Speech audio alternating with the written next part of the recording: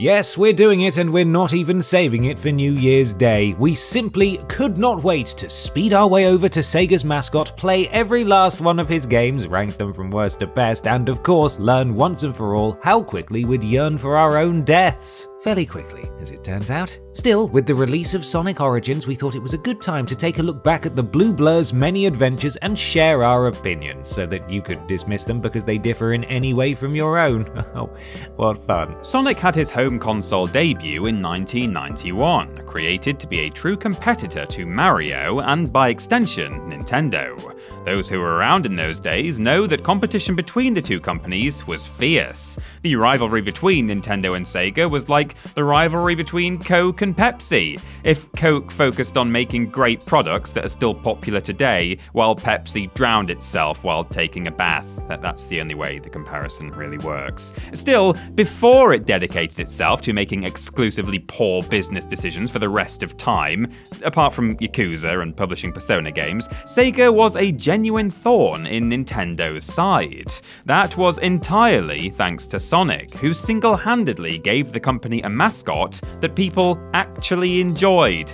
Apologies, Alex Kidd. Your games were fine, it's just that we keep forgetting that you exist. In the 30+ years that Sonic has been around, he has appeared in a lot of games, and they truly do run the gamut of quality. Mario has been in weirder places for sure, but Sonic has certainly been in worse places. Often for years on end, the poor guy. For this list, we tracked down every last one of them, played them, wept a bit, and ranked them from worst to best. Simple, right? You'd think so. Instead, we need to lay out a few ground rules. For starters, we aren't counting ports, remakes, or collections. That's good, otherwise you'd hear us talk about Sonic 1 around 40 times. We also aren't counting pachinko machines, prize dispensers, or anything along those lines. And while we did count mobile games in our Mario list, we aren't counting them here because there are at least 85 of the flippin' things, and that's if you don't count the ports. Mario had 3. I'm sure you can appreciate the difference, and the fact that we would like to sleep at some point within the next week. We also aren't counting plug-and-play games because this is hideous, LCD games because this is ludicrous, or browser games because this is rubbish. We also aren't counting fan games or anything else that wasn't officially released by Sega. I'd like to be very clear about all of these rules so that you don't ask why we didn't rank the Knuckles Baseball Happy Meal toy.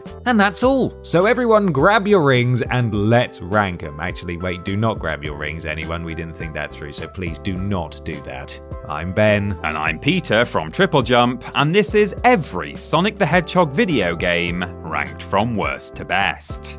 Number 94, Sonic Jam, 1997, Gamecom. You know what was great? Sonic Jam, a Saturn compilation of the 4 main Mega Drive games. That's good enough to warrant a purchase, but toss in the fact that the games were completely rebuilt with new tweaks and features? Now you're talking. Oh, and there was a whole Sonic World mode, which was a completely 3D environment full of secrets to find and missions to complete. Ah, lovely stuff. You know what wasn't great? Sonic Jam on the Gamecom. You might as well be playing it on a sheet of notebook paper. This one is neither a compilation nor a port, though we sure wish it were so that we wouldn't have to talk about it. On the bright side, it is easy to tell how many frames per second you're getting because you only need to count to 3. Sonic Jam is just a handful of levels with superficial similarities to the originals. If you choose Sonic 2, you play through a crappy reimagining of Emerald Hill Zone. Choose Sonic 3 and it's a crappy reimagining of Angel Island Zone. Choose Sonic and Knuckles and it's a crappy reimagining of Mushroom Hill Zone. If you ever wanted a compilation of Green Hill-like levels but wanted them to be barely playable and nearly impossible to see, then you're in luck, we suppose. Speaking of Green Hill, why did we skip Sonic 1? Because this game skips it too. Unlike us, however, it just hoped you wouldn't notice. There, now we officially have more integrity than Sonic Jam on the Gamecom. Number 93. Sonic Eraser, 1991, Mega Drive. What would a bad version of Tetris be like? Well, columns. But what would a bad version of columns be like? This!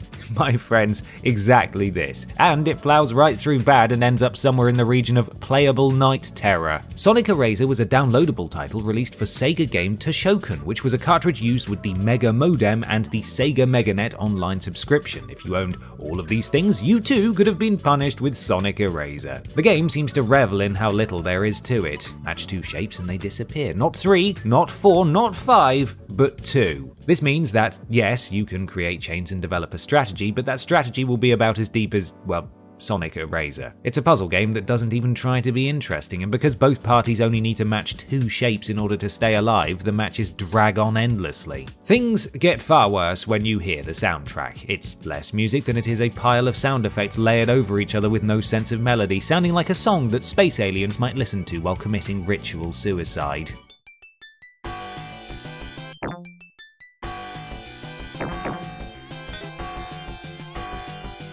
On Earth, I'm not sure we have an equivalent, possibly a digger full of nails and glass rolling end over end into a ravine. I'm fairly sure this only exists so that nobody can use the "at least Sonic always has good music" argument in good faith. Number 92. Sonic the Hedgehog, 2008. Dig. It's impressive that Sonic 08 could actually make us yearn for Sonic 06, but what can we say? We've been doing ranked lists for years now, and edutainment has taken its toll. Sonic the Hedgehog for the Leapfrog Dig, which must be the least promising collection of words possible, is a game about spelling. It involves platforming, yes, but ultimately Sonic is a cursor that allows you to select letters in the world's most overcomplicated game of Hangman. To be fair to the game, it doesn't look bad, and it featured unlockable remixes of tracks from previous Sonic games. On the downside, those remixes come out of a speaker attached to the Dig, which isn't great. And that's not just me picking on an edutainment console. The low-quality speaker causes genuine problems when playing the game. Because you're being asked to spell words, you have to rely on spoken instructions without subtitles, and the NAF speaker makes it difficult to hear the difference between similar words, such as letter and litter. Not much of a learning tool then. It's ultimately a Sonic game that runs like crap, isn't fun, and interrupts the action frequently so that an artificial voice can recite long-winded instructions to you through a speaker that sounds like it's stuffed full of socks. DLC was available in the form of additional word packs. Unfortunately, those don't appear to have been archived anywhere, so we'll just have to assume that all of the words I'd used to describe this game weren't included. Number 91. Sonic X, 2005.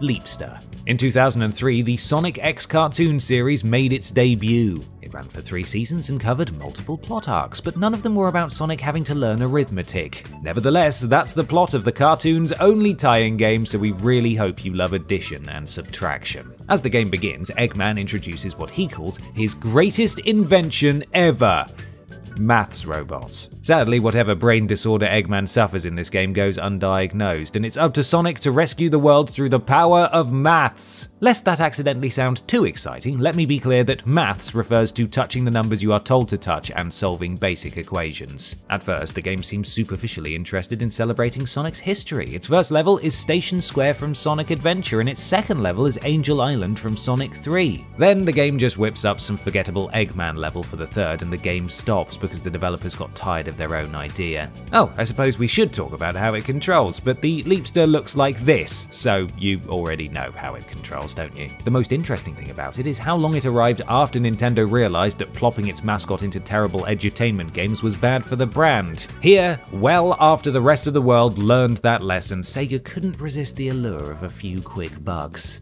Number 90. Waku Waku Sonic Patrol Car, 1991.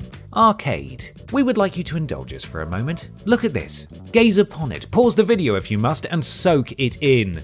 This is what you have made us review, because it has a video game inside. This thing, which looks about as pointless and unassuming as a little car or aeroplane for children that you might find outside of a corner shop, has a video game inside. And, with no regard for our feelings, our sanity, or our very souls, you've made us review it. This game takes 2 minutes to finish. It genuinely took longer to write this entry about Waku Waku Sonic Patrol Car than it took to complete it to 100%. It was a no damage run too, not to brag though. You steer with the wheel and hit buttons to either activate the siren or jump. There, I've also just given you a full walkthrough. The story is that Sonic is a policeman officer. Gotta go fast, more like gotta go the speed limit. Rules for me but not for thee. Hey Sonic, you class traitor. Anyway, while patrolling the streets, he finds Eggman, who is comically murdering people and blowing things up. Jump into him a few times and he just sort of jogs away. Arrest him, Sonic! You wanted this job, now do it! But no! Eggman gets off with not so much as a warning. You're a disgrace to the uniform, Mr. the Hedgehog.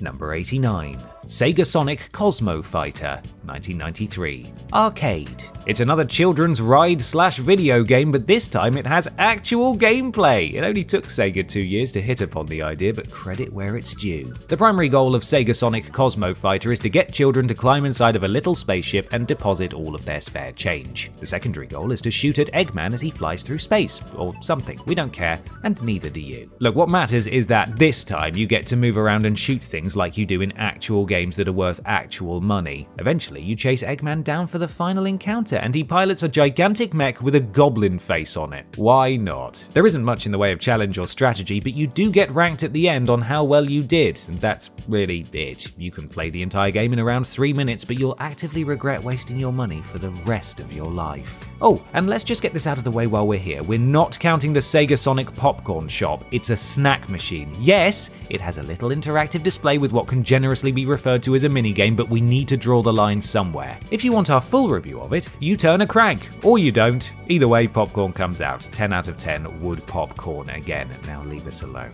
Number 88. Sonic's Schoolhouse, 1996. PC. In 1991, humanity dodged a bullet when Sonic's EduSoft was quietly cancelled. It was a collection of educational minigames featuring a hedgehog who eats chili dogs, and let's just take a moment to consider how utterly bizarre that entire concept is. Flash forward 5 years when humanity was a little older, a lot less spry, and unable to dodge the bullet called Sonic's Schoolhouse. You don't play as Sonic in Sonic's Schoolhouse? Of course you don't. That might have accidentally led to some small degree of fun. Instead, you choose some hideous computer-generated anthropomorphized abomination and wander around a schoolhouse answering questions on chalkboards. It's targeted at children between the ages of 5 and 9, which is good because no 10-year-old would be caught dead playing it. You answer questions by chasing down letters and numbers bouncing around the hallway. Sega's then CEO Shinobu Toyoda described the game thusly: Sonic's Schoolhouse is like Doom for kids, but instead of being in dark hallways fighting bad guys, kids are in a brightly colored 3D schoolhouse challenging their friends to see who can answer questions first. In other words, it's literally nothing like Doom, but it is very much like a tall mountain of cat feces. And yes, the game did have split-screen multiplayer, which must have been great for the 2 kids who tried it and then never spoke to each other again.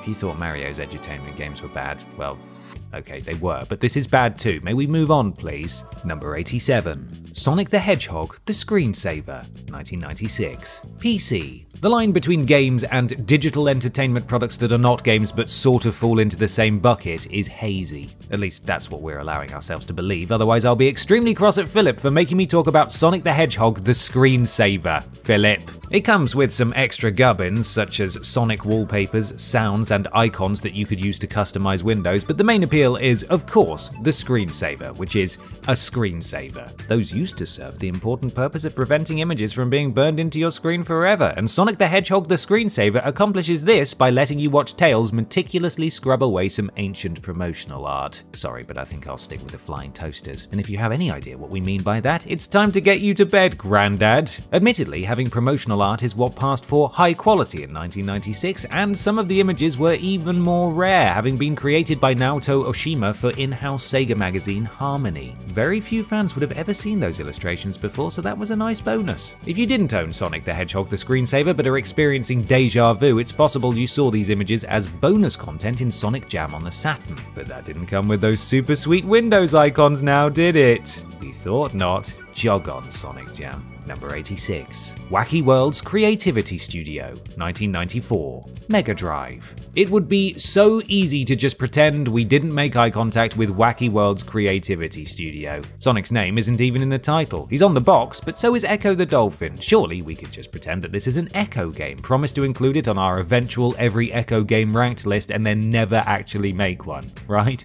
Everybody would win. Sadly, I'm stuck with it. This is quite often considered a Sonic spin-off and also god God hates all of us. Wacky World's creativity studio is, well, we suppose it's a creativity studio, but I'm glad the title made that clear because the game doesn't. You control Sonic, who rides around in a UFO, which I'm sure has all sorts of fascinating lore implications. If this is reminding you of Mario Paint, that's because both games have a lot in common. For instance, Mario Paint comes with the SNES mouse, and Wacky World's creativity studio came with the Sega mouse. Mario Paint had great music, and this game technically has music too. Weirdly, for a creativity studio, there isn't much room for creativity. You basically choose a backdrop and position some digital color forms wherever you want them to stand. They're animated, which is nice, but you can't actually do much else beyond change the colors of the sprites and manipulate the music. My personal favorite way to manipulate the music is to turn it off. Mario Paint wasn't all that robust, but Wacky World's creativity studio certainly helps us appreciate it a lot more.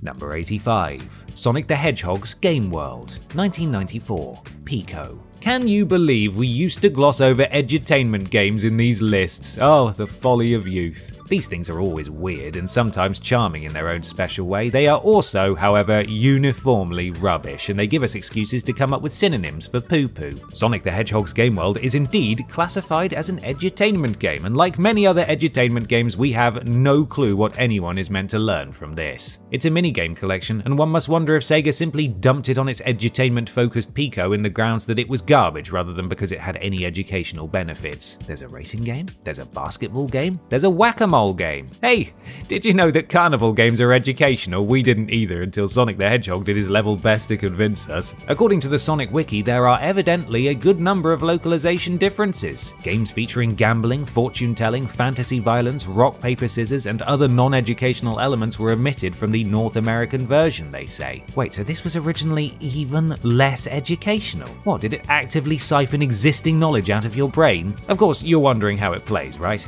Like utter plops. Like absolute steaming plops. It was a stylus game released in 1994, how else could it possibly play? The only thing it taught me was to welcome death. Number 84. Tales and the Music Maker, 1994. Pico. We are the music makers and we are the dreamers of dreams, so begins Ode by Arthur O'Shaughnessy, and I'm glad it does, because it means we have to come up with 13 fewer words about Tales and the Music Maker. Oh, 46 fewer now. We're ranking this above Sonic the Hedgehog's Game World on the strength of its novelty alone. That was a profoundly soulless minigame collection that seems to have ridden into existence on a bolt of pure apathy. Tales and the Music Maker is a bit more focused, and it puts some kind of effort towards justifying its presence in the world. Do you think we should have ranked these the other way around? Fine, we could live to be 500 years old and we wouldn't ever find the time to care. This one is still full of minigames, but they at least share a common theme. There's musical chairs, there's breakout, there's pinball, only now they involve music, and by music we mean shrill bleeps and bloops from the bucket of metal shards that the Pico calls a speaker. There is perhaps some loose educational value here. Tales can show you how to play a few notes of simple songs and then you repeat them. Granted, that's rote memorization more than it is learning to play an instrument, but good lord, it's something.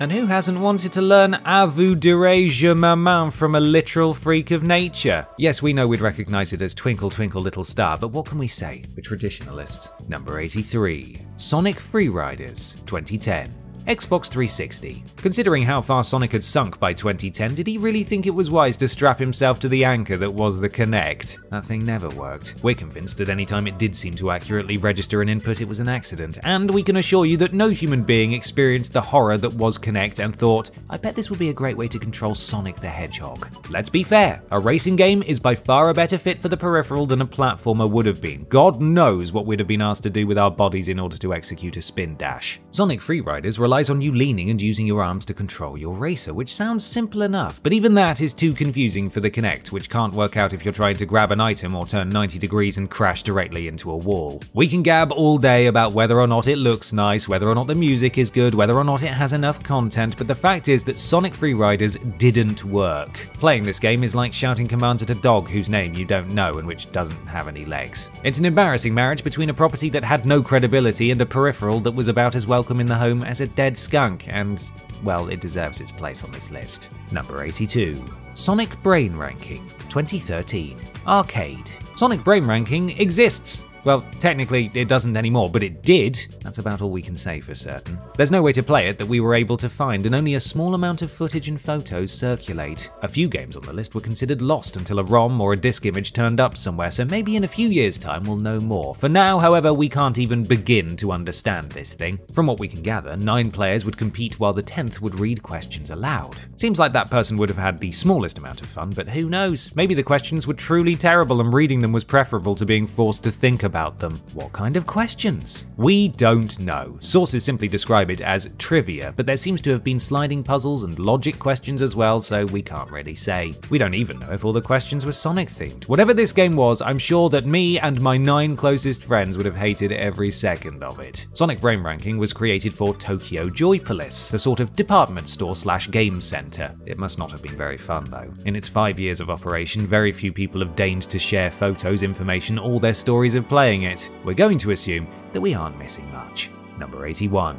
Sonic Chronicles: The Dark Brotherhood, 2008, DS. We refuse to believe that any human being has completed this game. We tried, dear viewer, we really did, but Sonic Chronicles: The Dark Brotherhood is criminally boring. Sonic has been a laughingstock for...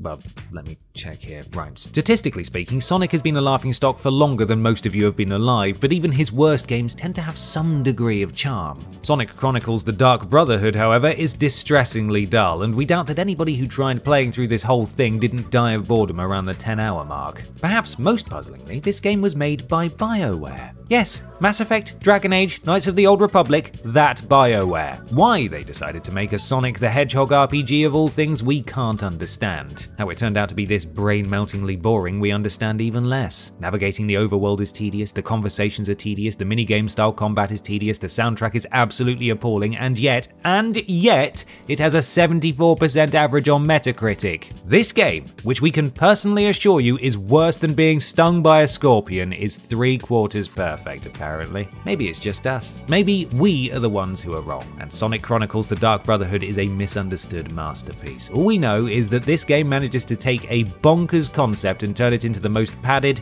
mindless experience possible. That's not technically a crime, but we demand the immediate imprisonment of everyone involved. Number 80. Sonic Boom: Rise of Lyric, 2014, Wii U. We assume that a few of you clicked this video only to see whether this or Sonic 06 would rank lower. As far as we're concerned, there's not even a question about it. Both games similarly mortified critics, but Sonic Boom has far less merit. Yes, less merit than Sonic 06, we know what we said. Sega allegedly chose Big Red Button due to its co-founder Bob Raffi, who worked at Naughty Dog on the Crash Bandicoot, Jak and Daxter, and Uncharted franchises. We're fans of those games, but it's rather clear that none of them are anything like Sonic the Hedgehog. What's more, focus groups told Big Red Button that the game should be slow because it's difficult to keep up with fast things. Somehow, entire groups of people who knew nothing about why anyone liked Sonic were shaping the game's creative direction. Could things get any worse? Oh, you bet they could. Sega also pushed the studio to rush development of the game and hit them with the demand that it be a Wii U exclusive after it was already in development for more powerful hardware, leading to a lot of scrapped work and friction between the companies. The result was a buggy mess of a game that couldn't even compare to Sonic 06 in terms of its music, ambition, or unintentional comedy. Sonic 06 was terrible, but it's easy to see what Sega wanted that game to be.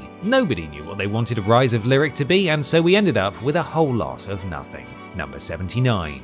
Sonic Labyrinth, 1995. Game Gear. Sonic Labyrinth only takes around 30 minutes to finish, but fret not, it will ensure that those are the most irritating 30 minutes of your entire life. The concept of the game is that Eggman has snuck into Sonic's house during the night and replaced his shoes with slow down boots. Da da da. For some reason, he didn't take this opportunity to reenact the ending of One Flew Over the Cuckoo's Nest instead. Anyway, that's just an excuse for Sonic Labyrinth to have a slower pace than any Sonic game we'd seen yet, and while there's nothing wrong with slow games, it's odd to design one around a character who famously gotta go not slow. You can still spin dash, but with a tiny screen it's impossible to know what's ahead, making it far too easy to collide with things you need to avoid. It's so easy to lose control, in fact, that you probably shouldn't spin dash unless you've memorized every inch of every level, and if you have done that, why have you done that? Instead of doing anything fun, you are tasked with exploring various isometric mazes and collecting keys. Why?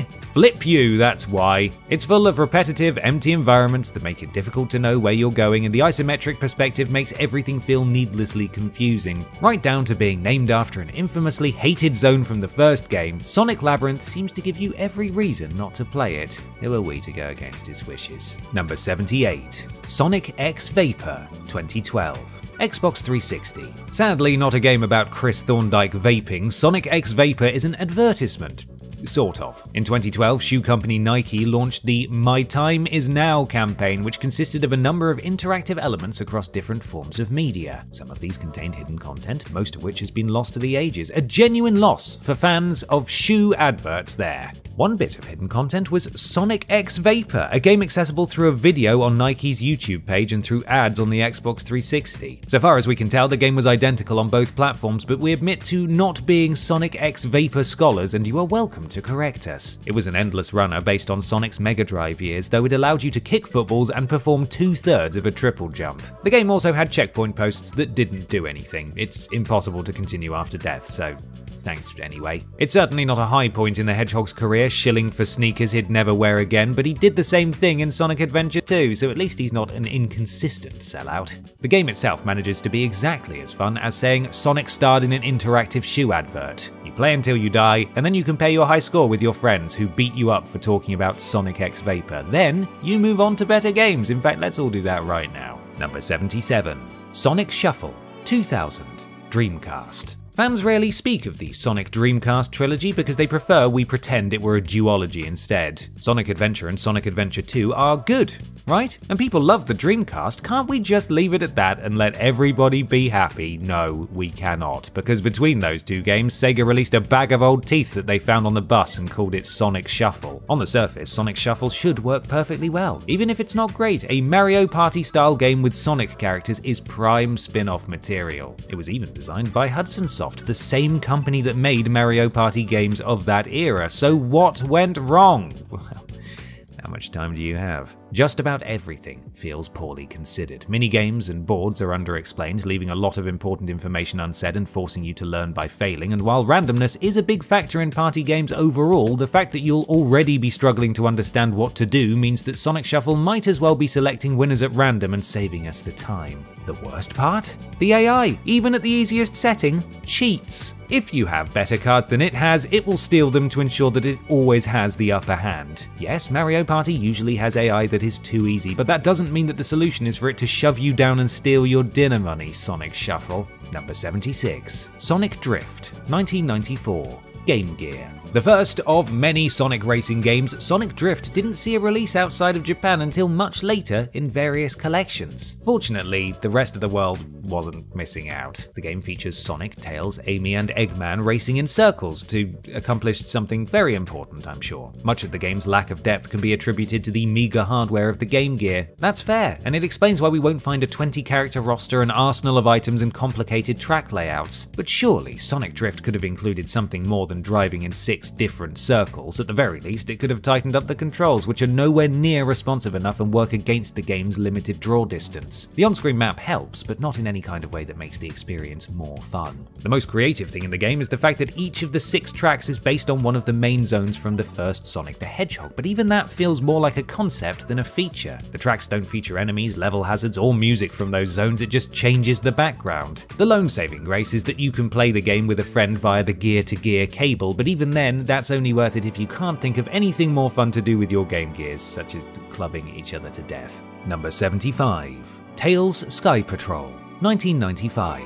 Game Gear. There's a whole trilogy of Tails games out there, and they're worth playing if you've ever wondered what it's like to witness the end of the world. This game is sometimes referred to as a scrolling shooter, but that's only because scrolling on its own isn't a genre. It's a strange, poorly designed oddity that defies classification, which is good, because if it did belong to a class, that would mean that there were more of them. The game sees Tails squaring off against the villainous Witch Cart. If you ever thought Eggman was a stupid name, please take a moment to absorb Witch Cart. And by squaring off against, we really mean endlessly floating towards. Tails moves ever forward through a whopping 5 levels, each more annoying than the last. The game is rarely clear about which stage features are deadly and which are ornamental. Hazards and enemies move more quickly than Tails does, and trial and error is often the only way to progress. It's impressively irritating, really. This game also never left Japan in its original incarnation, so Sega probably knew it was a bit of a stinker. Playing it with as forgiving a mindset as possible, it's a clunky novelty that can be comfortably completed twice in the course of a lunch break. Back then, on the power-hungry Game Gear, we'd have called it a waste of batteries. Now it's just a waste of time, which isn't all that much better now that we think about it.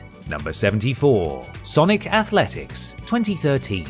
Arcade. Our two favourite things in the world are Sonic and athletics. Only joking, we've always hated one of those things, and this list is quickly causing me to hate the other. We're probably not the target audience then for Sonic Athletics. Actually, we're definitely not, because we don't live in Japan or frequent Tokyo Joypolis. The game consists of 8 actual treadmills which you use to control the speed of your character. As expected, the events are speed-based, though at least one requires jumping. Thankfully, you do that by pressing a button and not leaping into the air above a moving piece of exercise equipment. Is the game fun? If you like running on treadmills, then I'm gonna say yes. If you don't, staring at an animated gif of Sonic's arse while you do so probably won't win you over. Unless it does, in which case I'm not judging you. I'm just more of a Vector the Crocodile guy, you know? Also, just to get it out of the way, we aren't going to cover Sonic Ghost Shooting on this list. It's often listed as an arcade game, but it's more of an attraction or activity. At the very least, it's not a video game. You sit in a little cart and shoot at projections of ghosts as you pass by. We don't live anywhere near this game either, but it seems like we can play it while sitting on our behinds and eating crisps, which therefore means we'd enjoy it far more than Sonic Athletics. Peter? Number 73. Flicky, 1984. Arcade.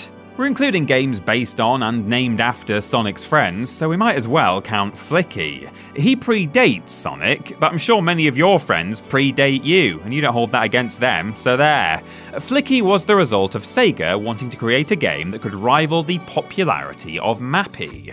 And we assure you that we're the first people in almost 40 years to have uttered the phrase, the popularity of Mappy. During development, the game went through several names, including Flippy and Busty. And please, as a favour to me, never name your children's video game mascot Busty. As Flicky, it's your job to find baby birds scattered about the level and guide them to the exit. Deliver more birds, earn more points. As expected from a score attack game like this, the difficulty ramps up quickly and the game keeps looping until you run out of lives. It's easy to see exactly how it inspired the larger Sonic the Hedgehog series, right? Not right. This game has the square root of Captain Jack Squat in common with the larger series, but Flicky does cameo in many of the games, particularly in the early 2D adventures that saw Sonic rescuing animals at the end of stages. Flicky also appeared in Sonic R, Sonic Rush, and most notably, the very next entry on this list. Oh, stay tuned for the next 10 seconds. Did we cover this game only so we'd avoid dozens of "you forgot Flicky" comments? Yes we did. Now leave us alone.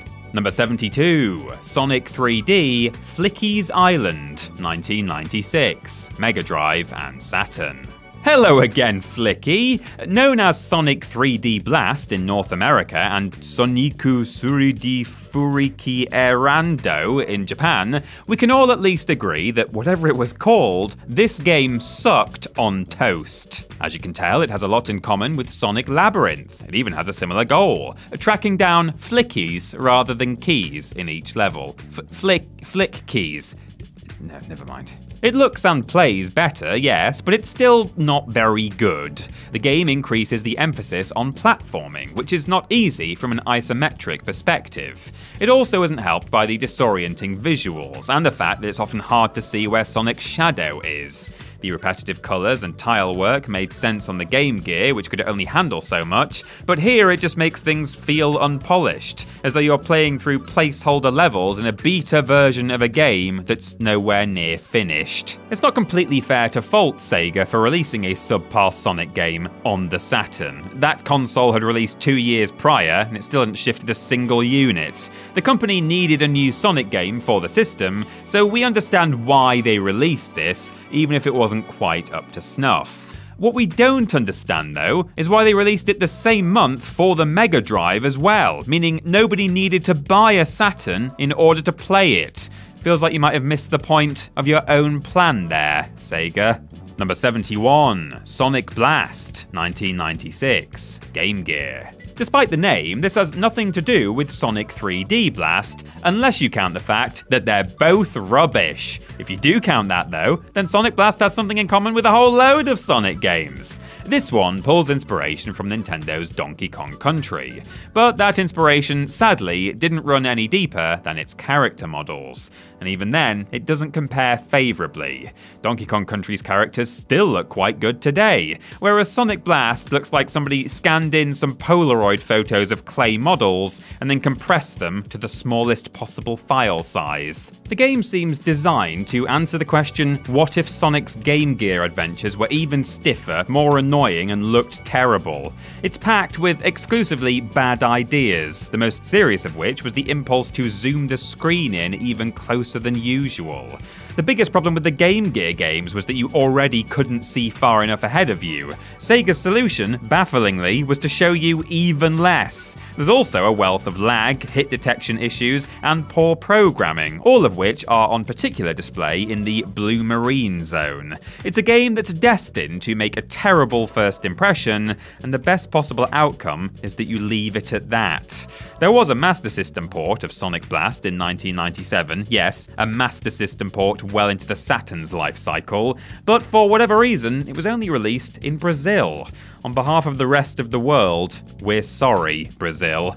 Number 70, Shadow the Hedgehog, 2005, GameCube, PlayStation 2, and Xbox. Was this the first truly terrible Sonic game? Well, it came out after 17 of the games we've already discussed, so no, clearly not. It might, however, have been the first clear, irrefutable evidence that the franchise was in decline. Shadow is a strong character. That's something you might find hard to believe if you've played Shadow the Hedgehog, but it's true.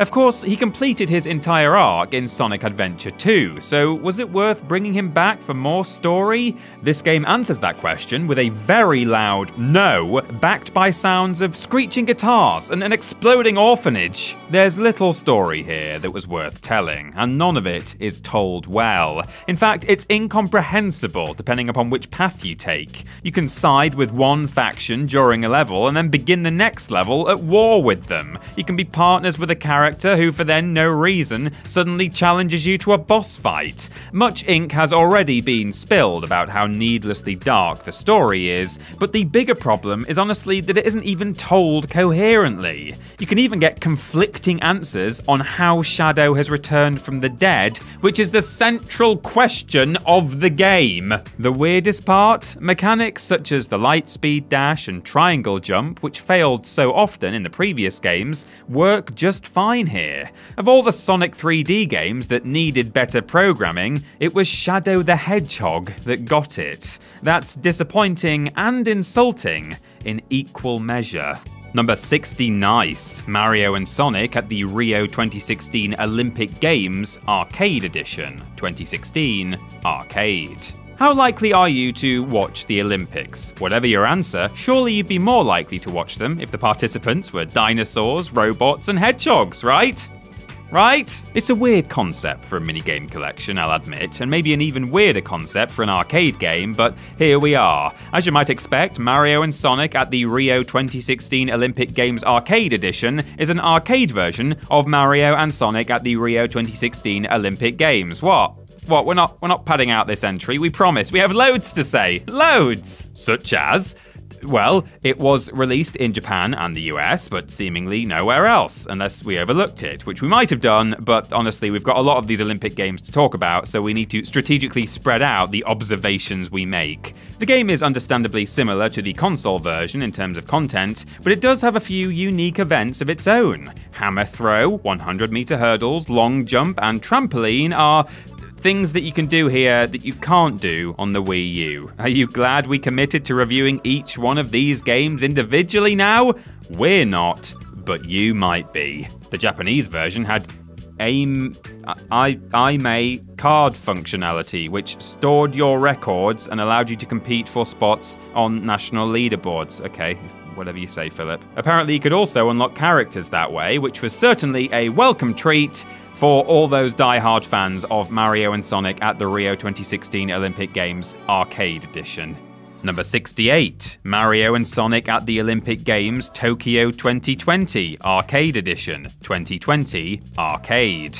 Remember during the Mario list when we basically have to stop dead every couple of minutes to scrape together some words about yet another Mario Party game? Well, Mario and Sonic at the Olympic Games is this list's equivalent. If you'd like to get a snack whenever you hear us say those words, you feel free. We wish we could do the same. This one did get a wider release than the 2016 arcade game, coming to Europe and Australia as well as the USA and Japan. It was an unprecedented gesture of goodwill that brought the world just a little closer to harmony. I'm lying, we had a pandemic that year and nobody was going to the arcades no matter where they lived. Thanks anyway, Sega. Compared to Mario and Sonic at the Rio 2016 Olympic Games Arcade Edition, Mario and Sonic at the Olympic Games Tokyo 2020 Arcade Edition has a slightly different title format and a smaller amount of truly unique content, with most of it being similar to events in the Switch version. And one nice bonus of having the Switch version is that you're allowed to keep it. The new unique events here are for the 1964 mode, 110-meter hurdles and 10-meter diving. I'm sure you'll agree, those are fantastic events. Or terrible ones. We honestly can't say we've ever thought about either of them before, and we'll probably never think about them again. Still, it's fine, it plays well, it's a weird game, and we are already so very tired.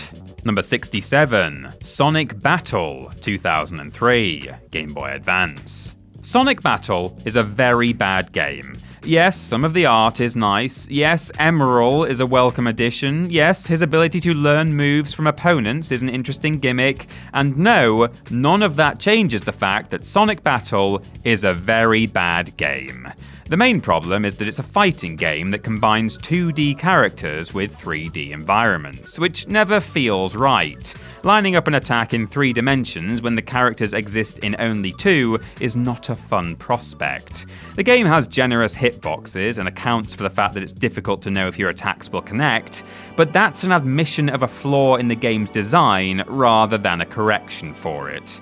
We suppose it's nice that the game cheats on your behalf rather than lets you struggle with its own problems, but we'd rather just play a better designed game that didn't have those problems.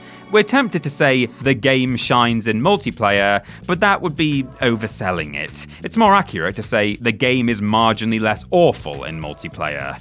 The Game Boy Advance was perfectly suited to cartoony platformers, and by this point, Sonic knew that damn well. Why we got a Sonic game in a genre that wasn't suited at all to the GBA is beyond us. And you know what? Good. Keep it far, far beyond us. There are some things we'd rather not understand. Number 66, Sonic Boom Shattered Crystal, 2014, 3DS. Rise of Lyric single-handedly tanked the Sonic Boom name, which is unfortunate because not everything that bears that name is terrible. The handheld games are better, the television show was fun, and the character designs weren't that bad. If they'd gotten a stronger debut, they'd certainly be held in higher regard. Not those blue arms though, oh no, those are clearly worth getting upset over. Shattered Crystal is a step in the right direction. A much larger step would have been preferable, but hey, it's something. As in Rise of Lyric, you switch between various characters to progress, only the stages are 2D here, and things feel better, more refined, and more familiar. The game is more playable, which is good, but it still isn't as fast or thrilling as Sonic games typically are, taking a more explorational approach that never quite gets fun. The levels are far too long. You can finish an entire Game Gear game in the time it takes you to fully clear some stages here. Also, you need to revisit them multiple times with different characters to collect everything. That's a tall ask for a game that, isn't that great. It works, but it's not engaging, and it still wasn't what anybody wanted. The developer for this one was Sanzaru Games, who must have impressed Sega by making both the worst Ratchet & Clank game and the worst Sly Cooper game.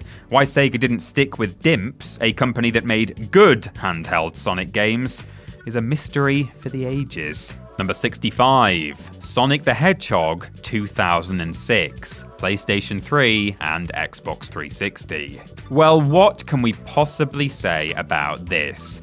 It's higher than we expected it to be? Perhaps. It's as terrible as we remember? Oh, certainly. Humans only sometimes make out with animals in it? Yes, that is true. But really, everybody knows that Sonic 06 is bad. Everybody knows why it's bad. Nobody doubts that it's bad. It always has been, and Sega should be ashamed of itself. It was developed to celebrate 15 years of Sonic the Hedgehog, but all it really did was bury him alive for the next 15. The series has yet to shake the stink of this one, however much it's tried. The soundtrack is great, of course, and some of the visuals are good, but beyond that, what is the nicest thing you can say? It's difficult to accidentally decapitate yourself with the disc? Yeah, that's quite a nice thing to say about this. From terrible design, to a worse story, to copious glitches, to endless loading screens, to gameplay features that literally do not function, Sonic 06 is an appalling product made by a company that had no excuse for releasing it in the state that it was in. Apart from greed. So yeah, I suppose they had one excuse. The cherry on the top is that it was released on the same day as a port of the first Sonic the Hedgehog game to Game Boy Advance, which was also a broken, unplayable mess. It's just that it was a broken, unplayable mess of a game that everyone had previously loved. Yes, the Hedgehog's future and his legacy were tarnished on November the 14th, 2006. Happy birthday, Sonic. We hope you like crap. Number 64, Sonic the Hedgehog 2, 1992, Master System. When you think of what defines Sonic 2 in relation to its predecessor, two things quickly come to mind: Tails and the Spin Dash. The Master System version of Sonic 2, however, doesn't have those things. At least, not really. Tails does appear, but he's kidnapped by Eggman at the start of the game. Except he also appears by your side in the zone intros, implying that he is with you. In or out, Tails? Make up your mind. We'll get to the Master System version of Sonic 1, but for now we'll just say that it was limited by the hardware and made an admirable attempt to craft a game that suited it. Here, however, there's almost nothing that's admirable, and even less that's any actual fun. The game is a frustrating gauntlet of blind jumps and platforms that are sometimes impossible to distinguish from the background elements. The bosses are artificially difficult, and level gimmicks are implemented so poorly that they feel like intermittent punishments. Funnily enough, this version of Sonic 2 beat the Mega Drive version of Sonic 2 to shelves. Not by much, fortunately, so very few people were likely to believe that this was the true sequel. That game's earliest release was November of 1992, while this one plopped out in October. Pity all of the grandmothers that year who remembered that little Susie asked for Sonic 2 for Christmas, but couldn't recall which version. No, actually, pity little Susie even more. Number 63, Sonic and the Secret Rings, 2007, Wii. How can we rebuild Sonic's reputation after the legendarily awful Sonic 06? How about a motion-controlled Wii game? We can't imagine many people would have felt that to be the correct next step for Sega's mascot, but all of the people who did were on the development team of Sonic and the Secret Rings. Oh, and it's for some reason based on the 1001 Nights. Well, the only 2 or 3 things from 1001 Nights that anyone recognizes, anyway. Reviews weren't great, but in our opinion, they were far too kind, and the fact that this represented a step up from one of the literal worst games in history should not have been met with as much relief as it was. A box full of wasps would have been better than Sonic 06, but that doesn't mean anyone should buy one, does it? The game plays horrendously. There's a reason most of the best Wii games either used very basic gestures for the Wiimote or relied on its pointer functionality. The motion sensitivity was nowhere near reliable enough to build entire games around. It would be like playing Spyro the Dragon by pelting rocks at a DualShock. It's difficult to work out who this game was even for. Fans of Arabian Nights who wish the stories involved Eggman and prefer their games to be impossible to control, maybe? If so, kudos for knowing your audience, But is this really the best way to treat your struggling mascot? Number 62. Sega Sonic the Hedgehog, 1993, arcade. Sega Sonic the Hedgehog is less of a platformer than it is an isometric sprint game. Is there a better term for that? Well, if so, I'm perfectly fine with not knowing it, thank you. It was a multiplayer arcade game in which each player had a trackball and an action button, and the goal was to outrun whatever hazard was making your life hell in any particular level. Due to the oddness of its controls, it's nigh on impossible to play properly today. Indeed, perhaps it is more fun with a trackball, a filthy, grimy trackball that somebody's dripped chocolate and snot all over before it was your turn to play. Yes, that was probably much more fun. The game is a straightforward adventure without much to recommend it, and its biggest claim to fame is that it introduced two sidekicks for Sonic, Ray the Flying Squirrel and Mighty the Armadillo. Gee, if only Sonic had other yellow and red sidekicks, they could have appeared in this game instead. Okay, yes, I'm mostly joking. Sonic 3 didn't debut until the following year, so we can forgive Knuckles for sitting this one out, but why not include Tails instead of Ray? Regardless, Sonic's two fair-weather friends wouldn't share a playable appearance with him again until 2018's Sonic Mania Plus. Weirdly, nobody missed them while they were gone, and nobody's going to miss them now that they're gone again either. Otherwise, well, the animations are nice and the music is good, and Sega has never re-released it, which we think also qualifies as a positive. Number 61. Sonic the Hedgehog Spinball 1993, Mega Drive, and Sonic Spinball 1994, Game Gear. Yes, we are covering both versions in one entry, but hear me out because we have a very good reason for doing so. We hate this game and would like to forget about it as quickly as humanly possible. Sonic the Hedgehog Spinball for the Mega Drive is a fine concept. One of Sonic's most notable features is that he can curl up into a ball, and some of his most memorable stages involve pinball flippers and bumpers. Why then is Sonic the Hedgehog Spinball such a load of horse apples? Well, mainly because it just doesn't feel good to play. The physics are both stiff and inconsistent, and while it's possible to get a handle on the individual quirks and gimmicks of each table, it's never really much fun to do so. Some of the music is memorable, and it's a solid idea for a game, but it's quite clear to see this was rushed through development in order to plug the gap between Sonic 2 and Sonic 3, and not because anyone involved was particularly passionate about the idea. The Game Gear version is not the same game, but since the main differences come down to the specific arrangements of pinball tables, we couldn't really warrant talking about the game for two successive entries. To be honest, we could barely stand playing both versions, let alone talking about them. If you're wondering which one to pick up, just go with whichever one is cheaper. You'll regret your purchase either way, so just regret a smaller one, I suppose. Number 60. Sonic the Hedgehog 4 Episode 1, 2010. PlayStation 3, Wii, and Xbox 360. Sonic fans have appended the unofficial title of The Real Sonic 4 to everything from Sonic Mania to Sonic Advance to Sonic Adventure, and that's because they're desperate to remove the real Sonic 4 from existence. Like the Phantom Menace before it, Sonic 4 was advertised and anticipated as a glorious return to a beloved trilogy, but ended up disappointing many fans. They even both have Episode 1 in the title. Still, there is one crucial difference between this game and the Phantom Menace. Nobody, under any circumstances, ever talks about this game, and we don't blame them. It's literally more fun to plan one's own funeral.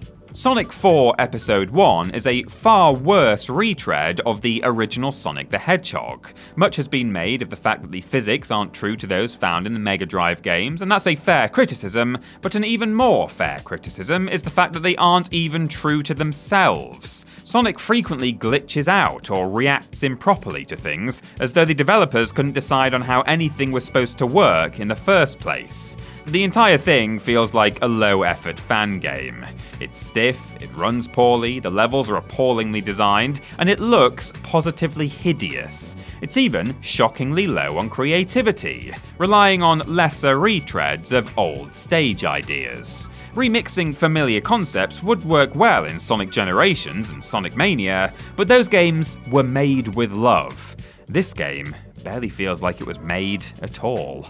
Number 59, Mario and Sonic at the Olympic Games 2008 DS. The portable version of the first Mario and Sonic at the Olympic Games game is, to be fair, what anyone should have expected. It's a mini-game collection, like the Wii version, only this time, it's portable. We're not giving it extra points for low ambition, of course, but we also should acknowledge that there wasn't all that much in the way of expectation to begin with. The game also looks significantly worse, but we'd be lying if we said there weren't some degree of appeal in the thick polygons. It's charming, even if it did make all of the characters look like arts and crafts projects. We will say there's notably less appeal in the reliance on touch controls. We get it, of course. It's a collection of mini-games on the DS. Of course, it will have touch controls. And the Wii version certainly wasn't without its own gimmickry. But dragging, flicking, and tapping gets old very fast when all you're doing is helping our beloved Vector the Crocodile do gymnastics. It's a competent game, and that might be enough for some people, but we certainly can't pretend it's much more than a weird oddity that, as a series, eventually lost its weird oddness. If you've always wanted to see Mario characters and Sonic characters compete in the Olympics, and you've always wanted to see that on the go, this is right up your alley. But we'd like to keep our alley just a little cleaner. Thank you very much. Number 58, Sega Sonic Bros. 1992 Arcade. Sega Sonic Bros. Is often referred to as being one of Sonic's many unreleased games, but actually was released in Japan.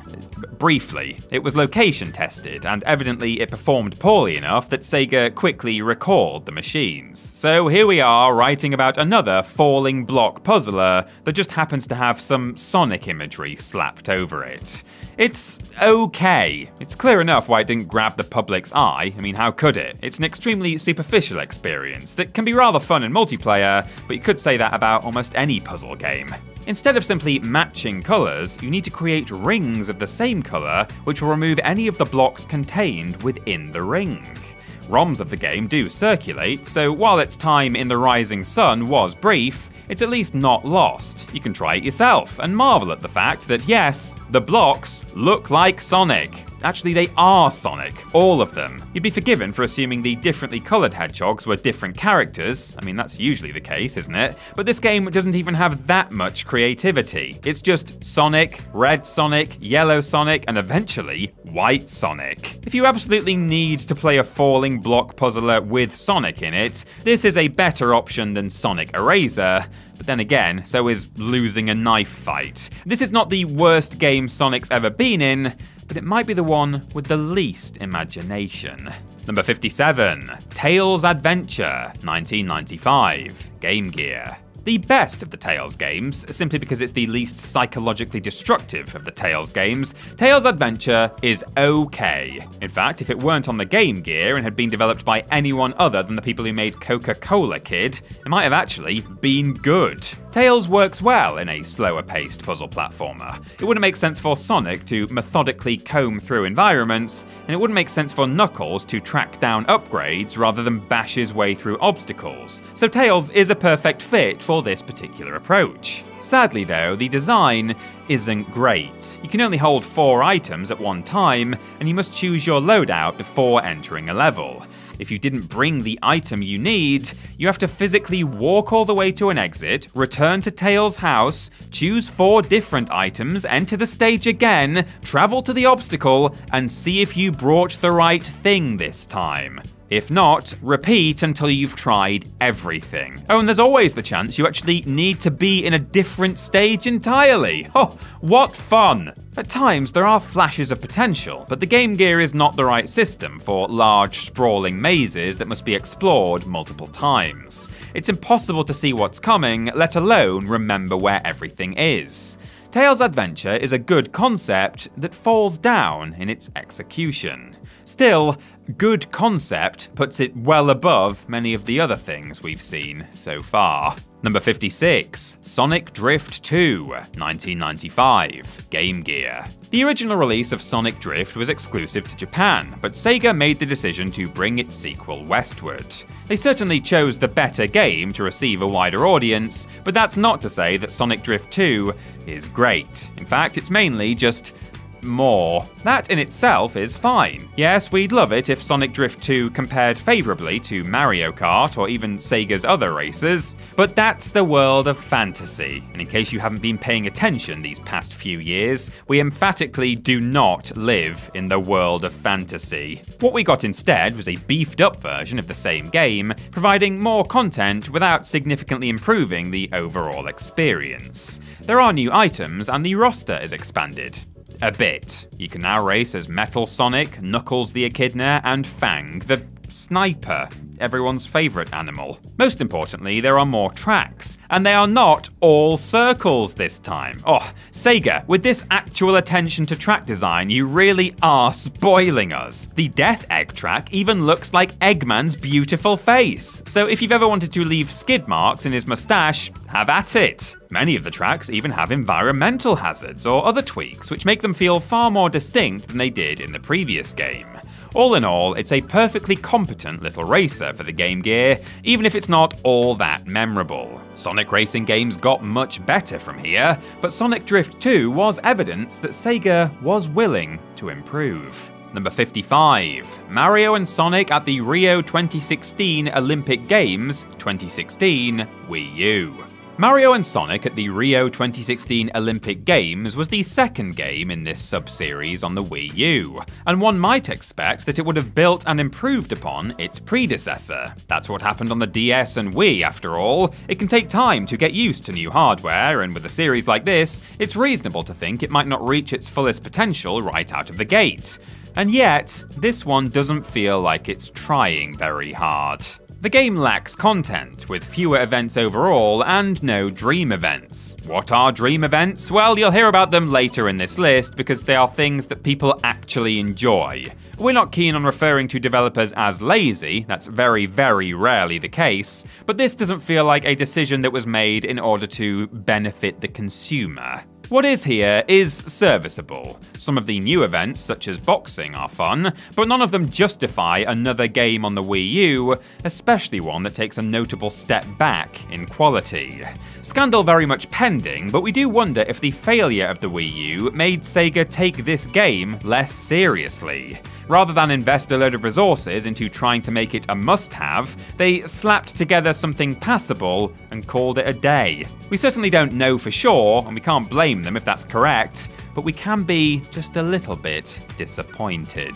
Number 54. Knuckles Chaotix, 1995, 32X. Knuckles Chaotix is the closest Knuckles has ever gotten to having a game all to himself, and the fact it's an unloved, largely forgotten mess might be the reason he's been stuck on the sidelines ever since. That's not entirely fair to the Echidna, as the many problems with Knuckles Chaotix have nothing to do with him and everything to do with the fact that it's a strange concept executed poorly. The game began development as Sonic Crackers, and was intended to star Sonic and Tails tethered together in the video game adaptation of the Defiant Ones that we've always wanted. Eventually, Knuckles got the spotlight, and he's regretted it ever since. It's not terrible, but it is an ill-conceived misfire in just about every way. The levels are huge and sprawling past the point of tedium, and pseudo-randomization means you'll hop between them without any clear sense of escalation. Most of the partner characters are fine, but there are some who exist just to hinder you. Also, in what feels less like a decision than a concession made because the game keeps breaking, there's a button dedicated to snapping your partner back into place. On the bright side, the music is often great and the visuals are unforgettable, looking like LSD took some LSD. But the fact that this was the only Sonic game for the 32X, and the related fact that Sega has never re-released it, probably suggests that they would rather we forget it. And I will start right now. Number 53. Sonic Dash Extreme, 2015, Arcade. Sonic Dash Extreme is an arcade version of the mobile game Sonic Dash, and Sonic Dash was a Sonic version of Temple Run. So basically, Sonic Dash Extreme was like playing Temple Run on an arcade cabinet, except you could actually play Temple Run on an arcade cabinet, so Sonic Dash Extreme has absolutely no purpose whatsoever. Yay! To be fair, Sonic Dash was fine, and if all you wanted to do was speed around for a few minutes, sidestepping hazards and collecting rings, it was an adequate time killer. There was a little bit more to the experience than that, but it was still just Temple Run, let's not fool ourselves here. There doesn't seem to be much difference between this and the phone version, which is free, so it's probably best to save yourself the money and fiddle with that for the 12 or so minutes it will take you to get bored. Also, if you download the game from Google Play, and we want to be very clear here about the fact that we are not joking, you can unlock Sonic the Hedgehog, a cross between a Sonic and the Android logo. It's very scary, and we hate it. Strangely, the arcade game seems to have only released in the UK. We're not sure how many cabinets are still out there in the wild, but if you know where to find one, do let us know in the comments. We will meet you there and we'll try and beat each other's high scores. Just wait for us there by the cabinet. We will join you eventually. We promise. Number 52. Sonic the Fighters, 1996. Arcade. You'd probably expect a concept as weird as Sonic the Fighters to be the result of some executive at Sega who sat down, crunched numbers, determined that Sonic and fighting games were both profitable, and then demanded that the developers get to work. In fact, nothing could be further from the truth. Character designer Masahiro Sugiyama was bored, so he imported some rough 3D models of Sonic and Tails into a build of fighting Vipers. Yuji Naka apparently saw employees playing with it and thought, hey, why not? And so development began on a game in which Sonic and a very small number of his very strange friends would beat each other up for pocket change. Isn't game development magical? It's not a bad game, it can't be with Fighting Viper's DNA in its blood, but it's a very strange and fairly shallow one. The characters also have a bouncy quality that's difficult to describe, which makes the fighting feel like little is at stake. If the rubbery characters can contort themselves right back into shape, does the fight really matter? We realise that we are dangerously close to arguing in favour of realistic hedgehog viscera though, so we will relent. A port of the game to the Sega Saturn was announced, but nothing ever came of it. According to the Sonic Wiki, no explanation has ever been offered for the port's cancellation.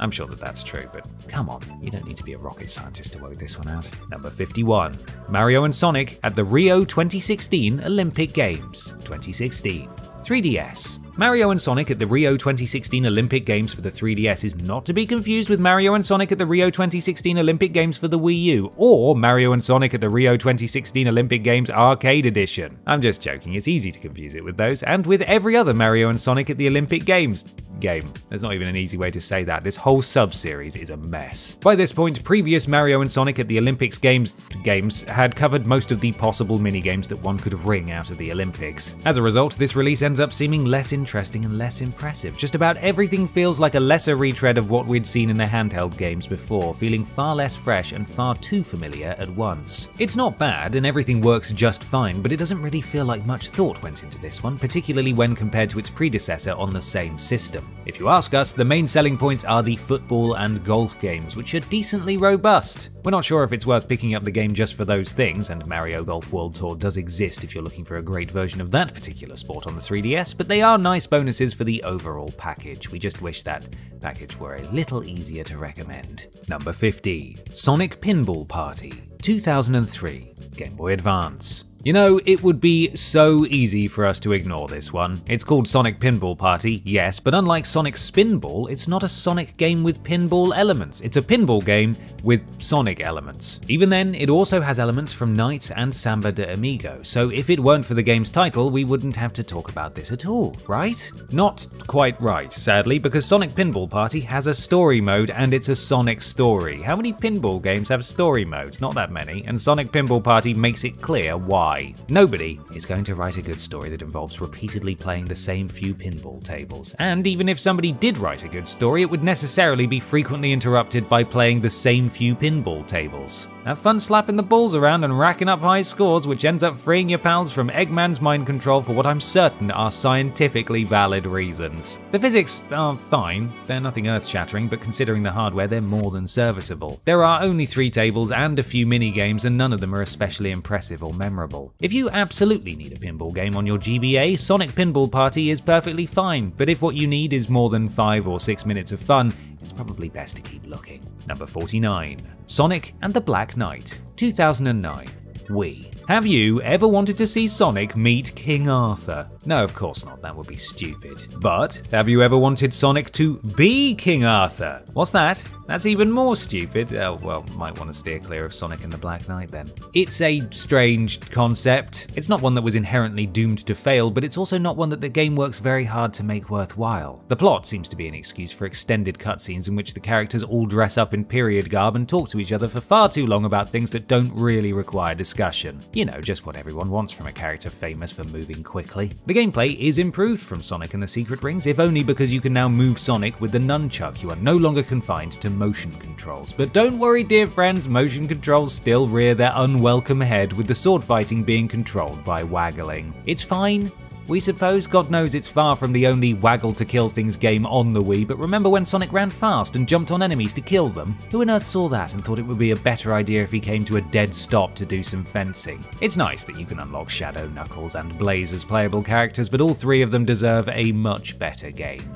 Number 48. Sega Superstars, 2004. PlayStation 2. Hey, look, it's the iToy! Considering how much Peter and I enjoy Sony over at TripleJump Towers, we very rarely have reason to talk about the iToy. That's good, because if we drew attention to it, people might realize that it was basically an early Kinect, only it worked. So Microsoft had even less of an excuse than you'd previously thought. Sega Superstars was a collection of minigames for the device, spanning properties such as Crazy Taxi, Billy Hatcher, and Virtua Fighter. As with any collection of motion-controlled minigames, the quality varies, but fortunately we're ranking Sonic games on this list, and we get to focus all of our attention on that one, in all of its glory. It's not bad, to be clear. In fact, it works quite well. The iToy's motion tracking allows you to move your arms around to control Sonic as he runs through a long pipe, collecting rings and Chaos Emeralds. There's not much else to it, but the game is a serviceable enough diversion. It didn't hold our interest for long, but as part of a larger package, it doesn't really need to. If you complete the game on each difficulty, you unlock the ability to play as Shadow, which itself is basically just another tougher difficulty.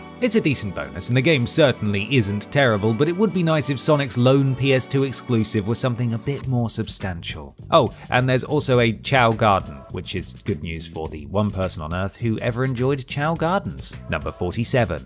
Sonic the Hedgehog, 1991. Master System. In 1991, Sega released Sonic the Hedgehog for the Mega Drive. We'll get to that, but we're focusing on another release from a few months later, Sonic the Hedgehog for the Master System. It's not a port, it's an entirely new game built from the ground up for the weaker console, and that's good, but it's still quite flawed. There is absolutely no sense of speed, with lag and frame rate issues making things feel even slower. The levels are bland and forgettable, stage types include vertical climbs and auto-scrollers, the excellent layered design of the original game is missing completely, blind jumps dot the landscape, and the Eggman fights completely lack challenge even without rings. And yet, we kind of like it. Not very much, but we admire what it was able to accomplish. As a platformer in its own right, it's not bad. It mainly pales in comparison to the 16-bit version. Interestingly, this game is an early example of something that would contribute to Sega's downfall. This was released for the Master System 3 years after the launch of the Mega Drive, and over-supporting multiple systems would eventually pose a serious problem. By 1996, just 5 years later, Sega would be supporting the Master System, the Mega Drive, the Mega CD, the 32X, the Game Gear, and the Pico. 6 consoles at the same time. Today, we have roughly enough room on the market for 3 consoles, but in 1996, Sega believed that it could sustain 6. Sega's ambition was one of its defining aspects, but even ambition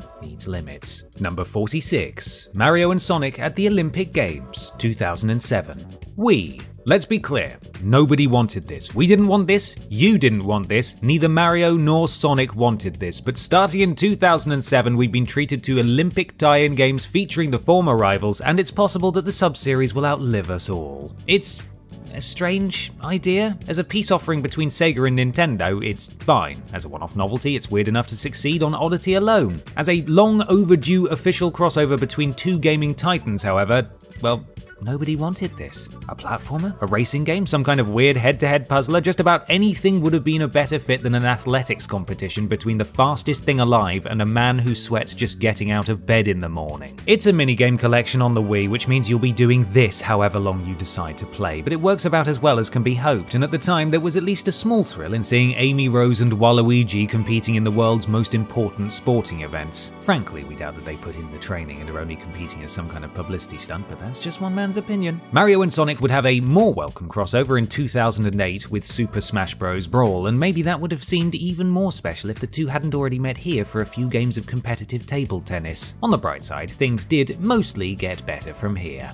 Number 45. Sonic Rivals, 2006. PlayStation Portable. Nintendo's handhelds have had no shortage of Sonic platformers, but Sony's handhelds were far less lucky. The PSP, for instance, had only 3 Sonic games: Sonic Rivals 2, and the Sega Mega Drive collection, which contained ports of Sonic and Sonic 2, as well as Flicky. Remember? We all agreed that we are counting Flicky. Sonic Rivals is a platform racer in which the objective is to reach the end of a stage before your opponent. A few 2D Sonic games have included competitive modes, but now it's the entire point. Sadly, the characters all play similarly to each other despite the fact that they've had different abilities in the past. That was certainly done for balancing reasons, but just as certainly the developers could have designed levels around multiple abilities rather than giving everyone the same basic moveset and repetitive obstacles to overcome. Aside from their special moves, playing the game as one character feels identical to playing it as another, which defeats the purpose of having a varied roster. The levels themselves are also extremely lifeless, and we'd have trouble believing that they held anyone's attention for very long. There's the potential for a great platform racer in there, and Sonic is indeed a good fit for the idea, but Sonic Rivals is an empty, almost soulless experience. The sequel does improve upon this idea, but not by enough to really matter. And hey, speak of the devil, number 44.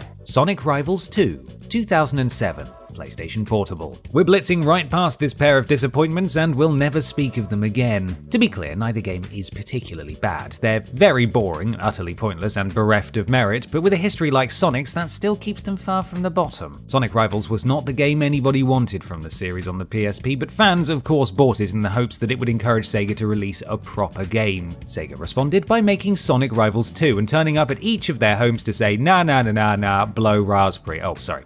The game does make some welcome improvements. It has more characters and their special moves even make them feel more unique. Sometimes. Hey, it's better than nothing. There are also more modes and the stages are better designed overall. The voice-acted cutscenes are a nice treat for anyone invested in that deep Sonic Rivals lore, and now the special gauge fills up as you collect rings, giving you something to focus on other than the finish line. It's better, but is it good? Have you not been paying attention? No, it's not good. The variety is absolutely welcome, and there was some additional effort invested here, but this still isn't up to the level of quality we'd have hoped for in the first place, let alone a sequel. These games didn't have much potential, but they still failed to live up to what they could have been. Number 43. Sonic Rush Adventure, 2007.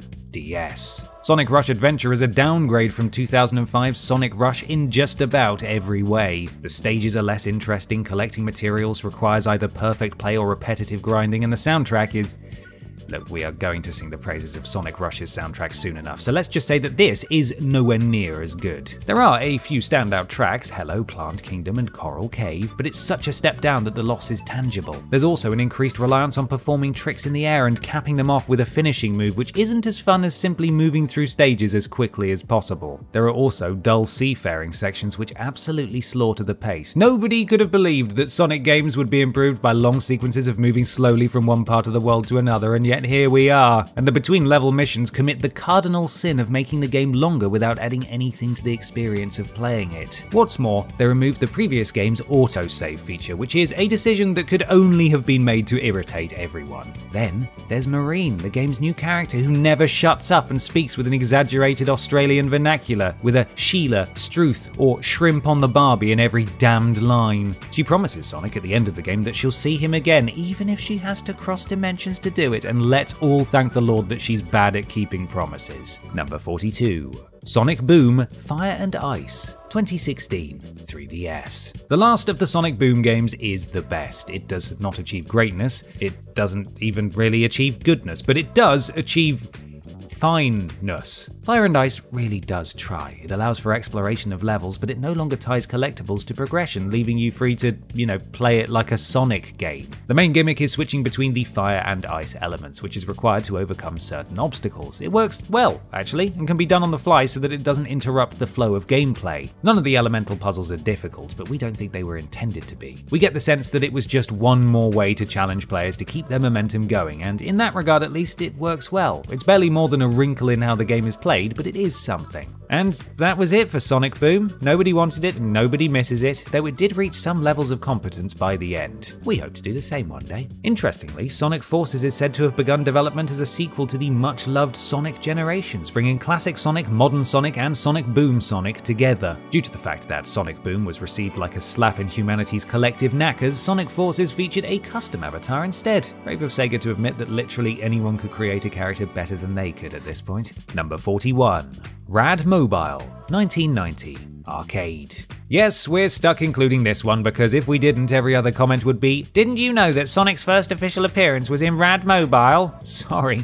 You'll just have to try to make us feel stupid another way. Rad Mobile is not a Sonic game. It does, however, feature Sonic consistently all throughout gameplay. See? There he is, dangling from the roof of that car as though his little hedgehog cries for help were never heeded. Okay, that was more morbid than we intended to get. It's just a plastic charm of Sega's mascot, even though he wouldn't get his first proper game until the following year. For 1990, Rad Mobile looked fantastic, and the changing times of day and weather effects were impressive. There are even police who will attempt to pull you over. If they do, the game says that you are under arrest, but this is not what being arrested looks like, or at least it shouldn't. Are we assigning too much significance to Sonic's appearance here? Yes, but it really is a major part of the game's appeal. When it was ported to the Saturn in 1994 as Gale Racer, Sega not only retained Sonic, but added more charms, including Tails, Amy, and Eggman. That's nice, but I'll never forgive them for leaving out Ray the Flying Squirrel, and we will not rest until every last Sega employee is...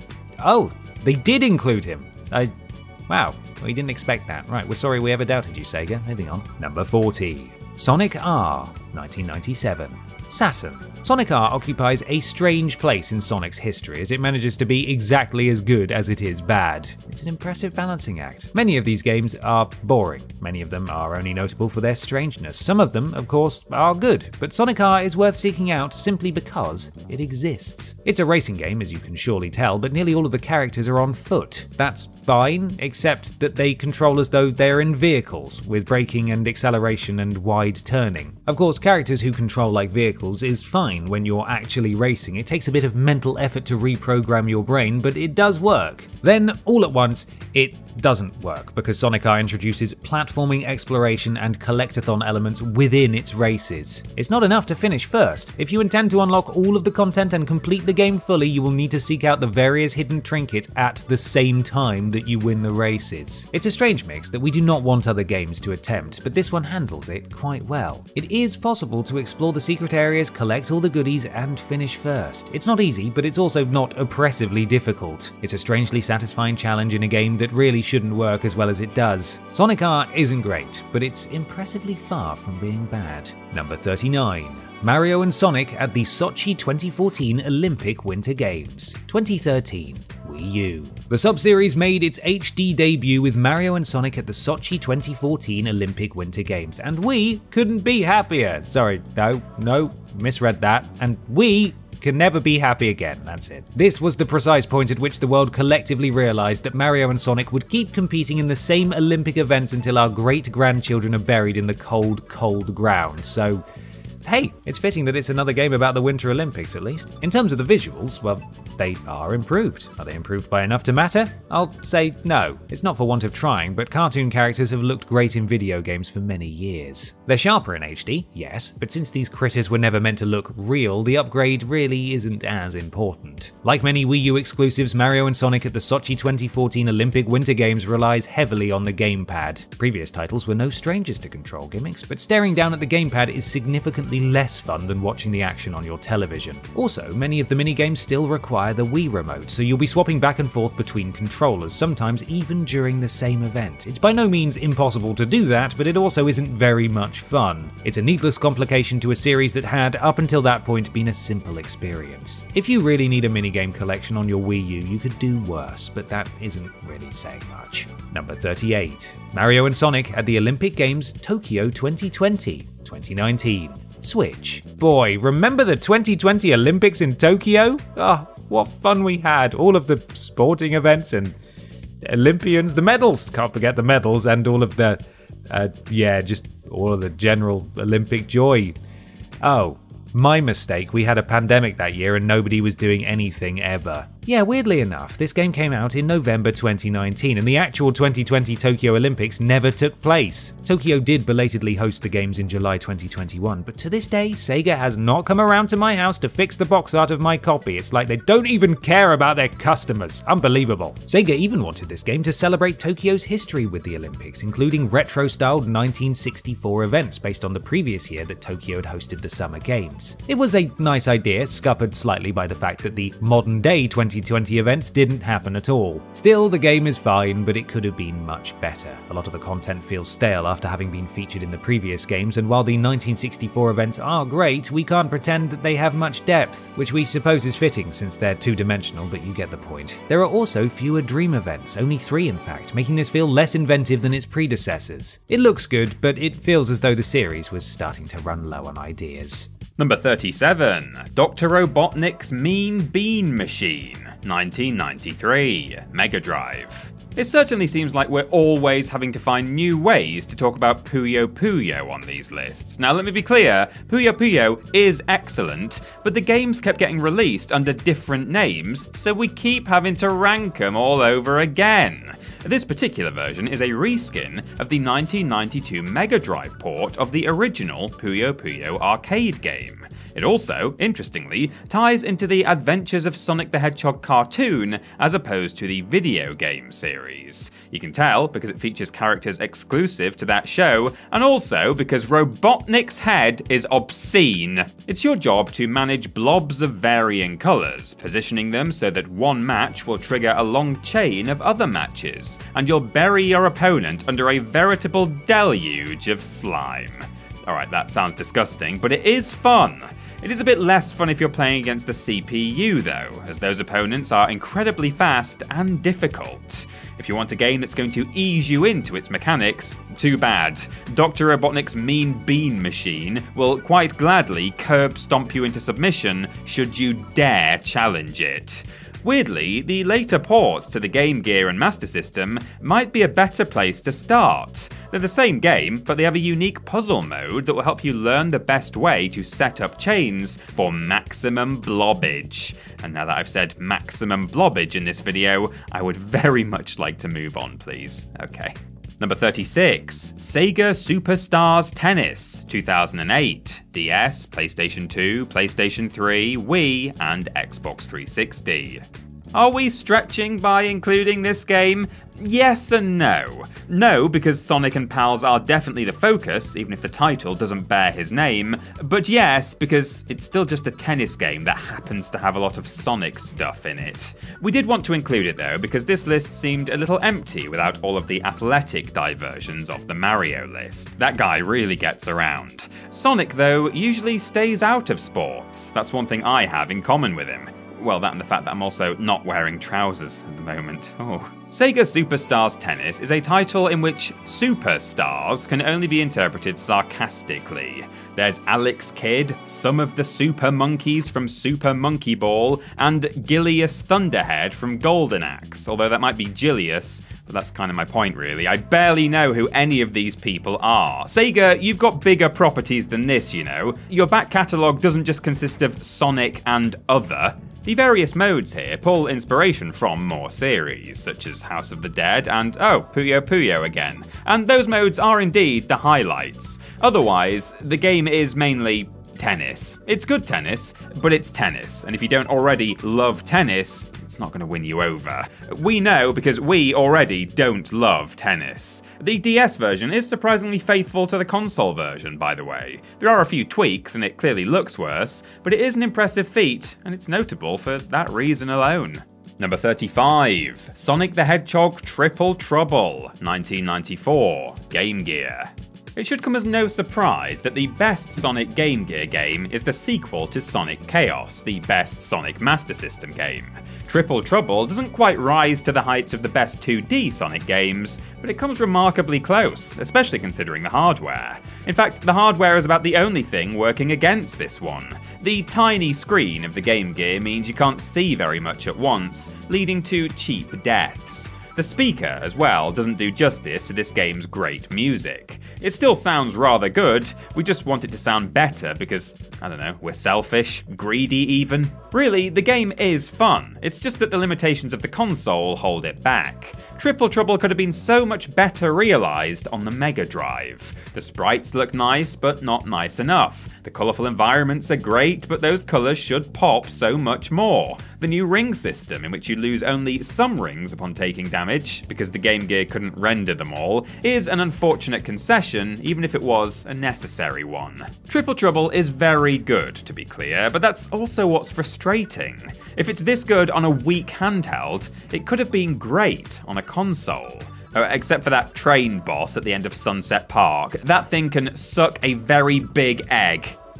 I apologise for that outburst. Number 34. Sonic the Hedgehog Pocket Adventure, 1999, Neo Geo Pocket Color. The joke that everybody makes about Sonic the Hedgehog Pocket Adventure is that it got a perfect score from IGN, as though that's inherently absurd. And right, okay, it sort of is, but at the same time, context is important. This was a handheld game in 1999 that looked great, sounded great, ran great, and had a great sense of speed. Reviewers were comparing Pocket Adventure to handheld games that came before it. They couldn't have known how much better handheld games would eventually get. All of which is to say that Pocket Adventure is only good for a handheld game of its era, right? Well, no, it's a solid little platformer in its own right, and its biggest problem is how little of it there is. There are 6 main zones with 2 acts each, and then a handful of one-off zones. At the time of its release, this was completely understandable, but today you'll finish it before you even finish a cup of coffee. That is a valid topic for discussion, though. Is a great experience less great for being too short? Is a mediocre experience better if it lasts longer? Pocket Adventure can't really answer that question, as it stops being good once you reach Aero Base, which has a maze-like layout plagued by blind jumps, and it never really recovers from there. This game is fun, and it is impressive, but it doesn't maintain its quality through to the end. It's worth a play, but quit when you get to Aero Base. You have my permission.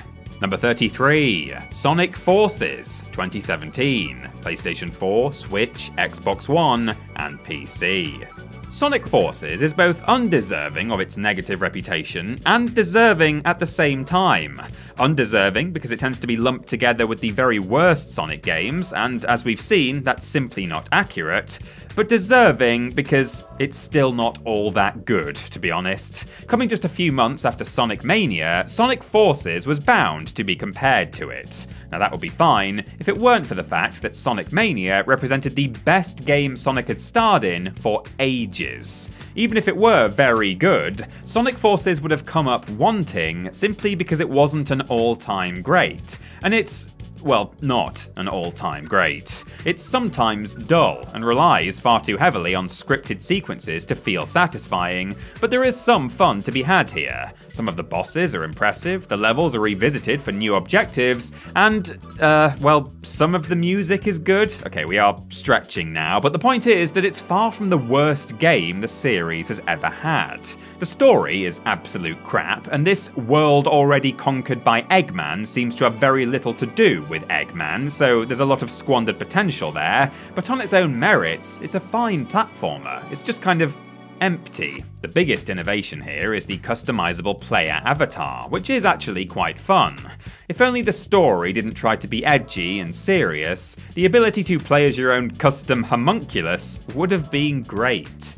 Number 32, Sonic the Hedgehog, 1993, arcade.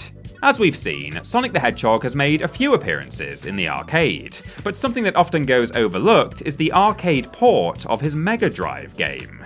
Well, it's not quite a port, mainly because of how much it's missing. The game only contains 4 zones: Green Hill, Spring Yard, Starlight, and Scrap Brain, with the latter losing a third of its content. Finish Scrap Brain Act 2, and you're taken directly to the final boss. Not that Scrap Brain Act 3 was anything people were hoping to revisit anytime soon, but it's interesting just how much Sega was willing to chop out of this game. Things were also made significantly more punishing, with tighter timers and a complete absence of one-ups. It's as though Sega took one look at their hit game and asked themselves, what if this was missing loads of content, was more difficult, and was less fun? It's tempting to dismiss these strange decisions as being somehow necessary for the game to work in an arcade setting. But there was also an arcade version of Sonic 2, and that was so similar to its Mega Drive equivalent that we aren't even ranking it separately. All of the zones were present, and aside from minor tweaks, the content didn't really change significantly. It did remove special stages, but otherwise it was the same experience as its console counterpart, only it was much less convenient and you had to play the entire thing standing up. Arcades kind of sucked, didn't they? Number 31, Sonic Riders Zero Gravity, 2008, PlayStation 2 and Wii. Sonic Riders was a good game, and it understandably had its supporters. A sequel could have been an easy win. After all, with racing games, you can just tweak the gameplay and add new tracks and characters, and fans are generally perfectly happy. They rarely want a sequel that shakes things up too much. They want a game they already enjoy, but bigger and better. That's not quite what we got here, though. The trick system in that game, which was necessary to achieve mastery, was massively simplified. Now you just press a button on a ramp and watch the animation happen automatically. Even cornering and boosting have been reworked to be more automated, requiring less thought and resulting in less satisfaction. The outcome is a game that feels a bit shallow, with most of what made the first game interesting now taken out of our hands as players. It's not all bad, let's be clear. The game looks better, it controls well, when we're actually allowed to control it, the music is good, Silver and Blaze are welcome additions, and the selection of tracks is certainly fine, so it's far from a total disaster. It just seems like a step backwards for a series that had started out feeling so unique. There was a real opportunity here for Sonic Riders to grow into something special, and it was off to such an excellent start, but Zero Gravity is, ironically, where it started to fall, and we've already seen where it crash-landed. Number 30, Sonic Chaos, 1993, Master System. If you've heard anything positive about the Master System games, it was likely about Sonic Chaos, which is often referred to as an overlooked gem. Or emerald, probably. Point is, it's the one Sonic game from that console that people tend to speak about fondly. Is that deserved? Actually, yes. We may not be ranking it all that high on this list, but we can't deny that it is impressive. It looks better than its predecessors, its animations are smooth, and it's packed with features that everyone had assumed at various points that the Master System couldn't handle, such as the spin dash and being able to play as Tails. The latter was actually a headlining feature in Japan, where the game was called Sonic and Tails. All of that is great, but it's still not a patch on Sonic's best 2D platformers. The stages aren't all that well designed, though we have seen far worse. Also, the music is only passable, the bosses are mindless, and the game is very short. But really, this is by far the closest Sonic ever came on the Master System to the quality of the classic Mega Drive games. It's an interesting and admirable attempt. If it still comes up short, it's not for want of trying. The Game Gear version, released a month later, is the only version that Japan and North America got. It's not identical to this version, with some tweaks to the level design and boss behaviour, but they're similar enough, and either one is worth a spin dash. Number 29, Sonic the Hedgehog 4, Episode 2, 2012, PlayStation 3, Xbox 360, and PC. The worst thing about Sonic 4 Episode 1 being such crap is that few people were willing to play Episode 2, and that's unfortunate because it's actually far, far, far better than its predecessor.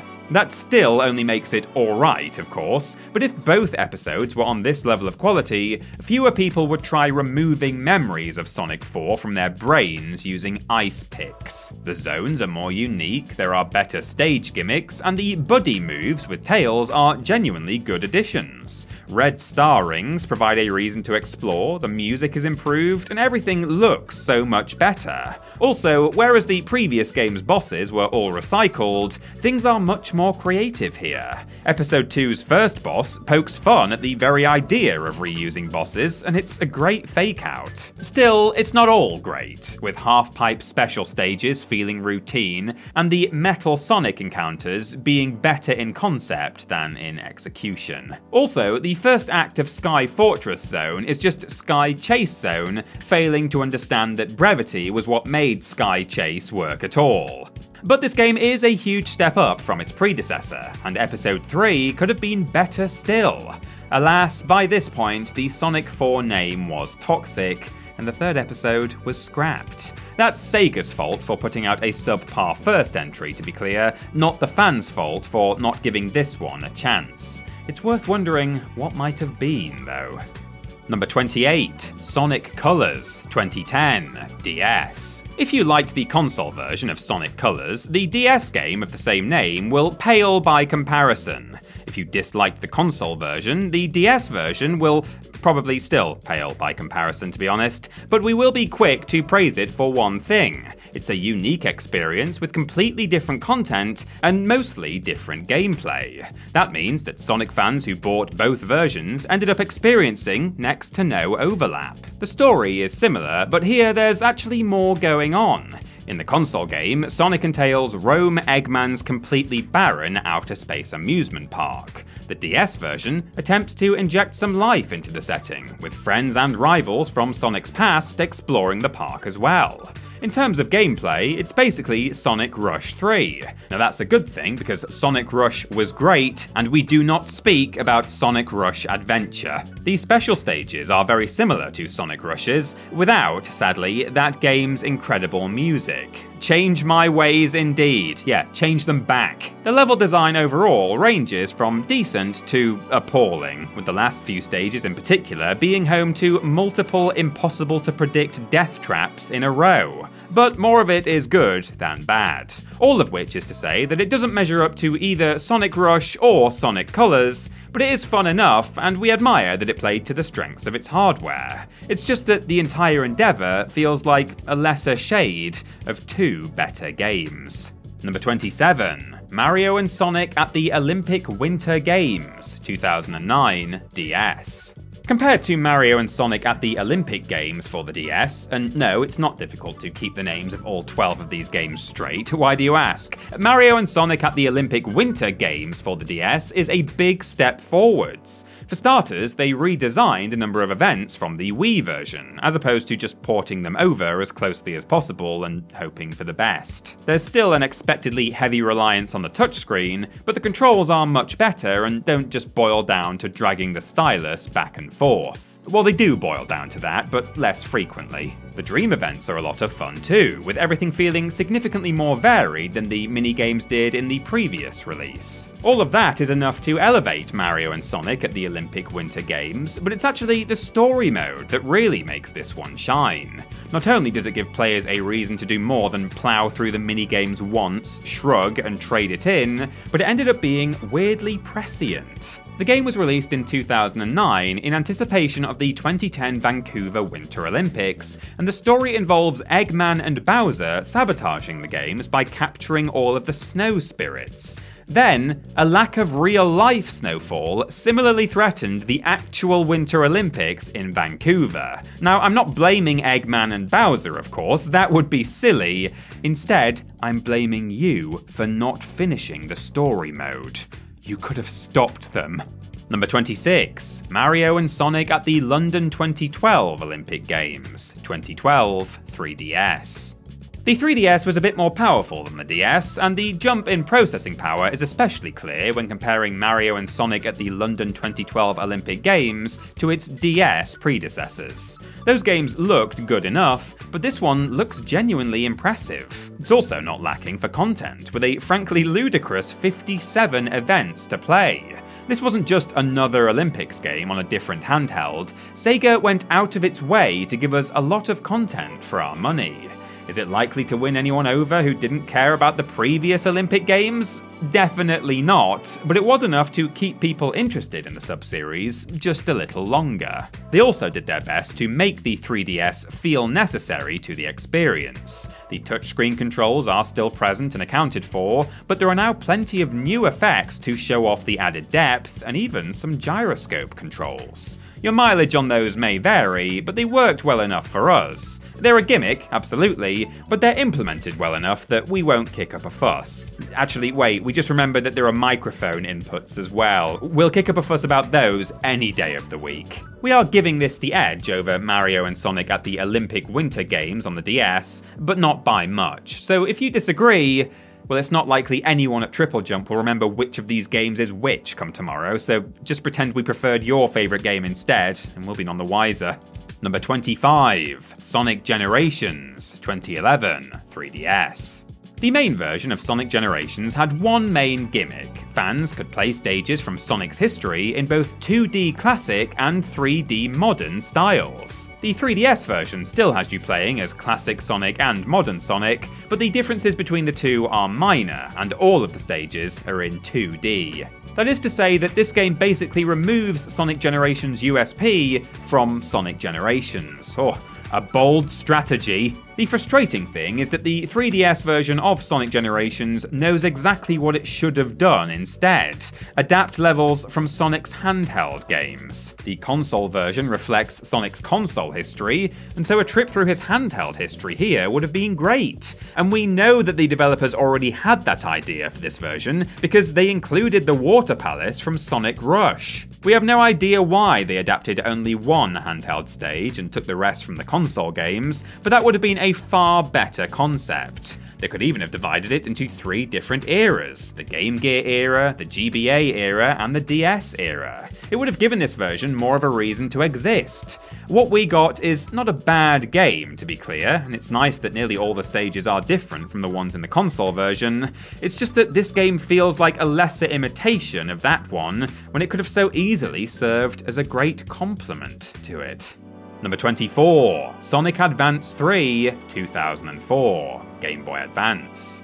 Yes, our opinions are completely at odds with the critics when it comes to the Sonic Advance series. Overall, they felt that the games got better with each release, but we couldn't disagree more. All 3 games are certainly good, but the first was by far the best, with each of its sequels taking a few steps backwards from there. Sonic Advance 3 is far from a total loss, but we feel it's definitely the weakest, owing to its 2 main innovations. The larger levels with hidden chows are often irritating to navigate, and due to the similarities of stage elements, it's almost impossible to remember where you've checked and where you haven't. Then there's the partner mechanic, which sees you pairing up 2 characters to use special abilities, but none of them are as fun as just playing the game. The previous Sonic Advance games built their levels in such a way that you could complete them with any character alone. This feels like a clunky and unnecessary complication to a formula that had already worked just fine. The levels themselves aren't as much fun either, and the soundtrack doesn't rise to the heights of the previous games, but Sonic Advance 3 isn't bad. It's not even close to bad, it's just a disappointment and puzzlingly overstuffed. If you're one of those fans who feels as though Sonic hasn't been good since the Mega Drive, the odds are you've been overlooking his handheld titles. Pick them up. Sonic stayed alive, well and happy much longer over there. Number 23, Sonic Colors, 2010, Wii. Sonic Colors is one game that Sonic fans point to when they claim that not all modern Sonic games are bad. Then people who aren't Sonic fans play it and say, yeah, it's fine, we suppose. Sonic games had earned such a toxic reputation that when Sonic Colors was strictly competent, it felt like a breath of fresh air. And yes, Sonic Colors is a highlight of the modern era of Sonic, but that means less that it was great, and more that, it didn't deliberately set your house on fire with all of your pets locked inside. The game is aggressively self-aware, which is grating rather than clever. The visuals are appropriately colourful, and the soundtrack is very good, but the levels rarely achieve greatness. Also, the wisps are never useful outside of predetermined locations. Yeah, you can use them whenever you like, but unless that specific area is designed to interact with a wisp, there's no point. You'll find nothing. You never need to think or experiment. Also, just playing the game is enough to confuse it. Get behind an enemy and it won't be smart enough to turn around. Try to backtrack because you missed something and you'll usually hit an invisible wall. Try to jump over or around an obstacle in a way that the game doesn't expect, and you'll often be forced into a sequence that plays itself because the game doesn't account for deviation. When it works though, it works well and can be a lot of fun. It's just that it should work far more frequently than it actually does.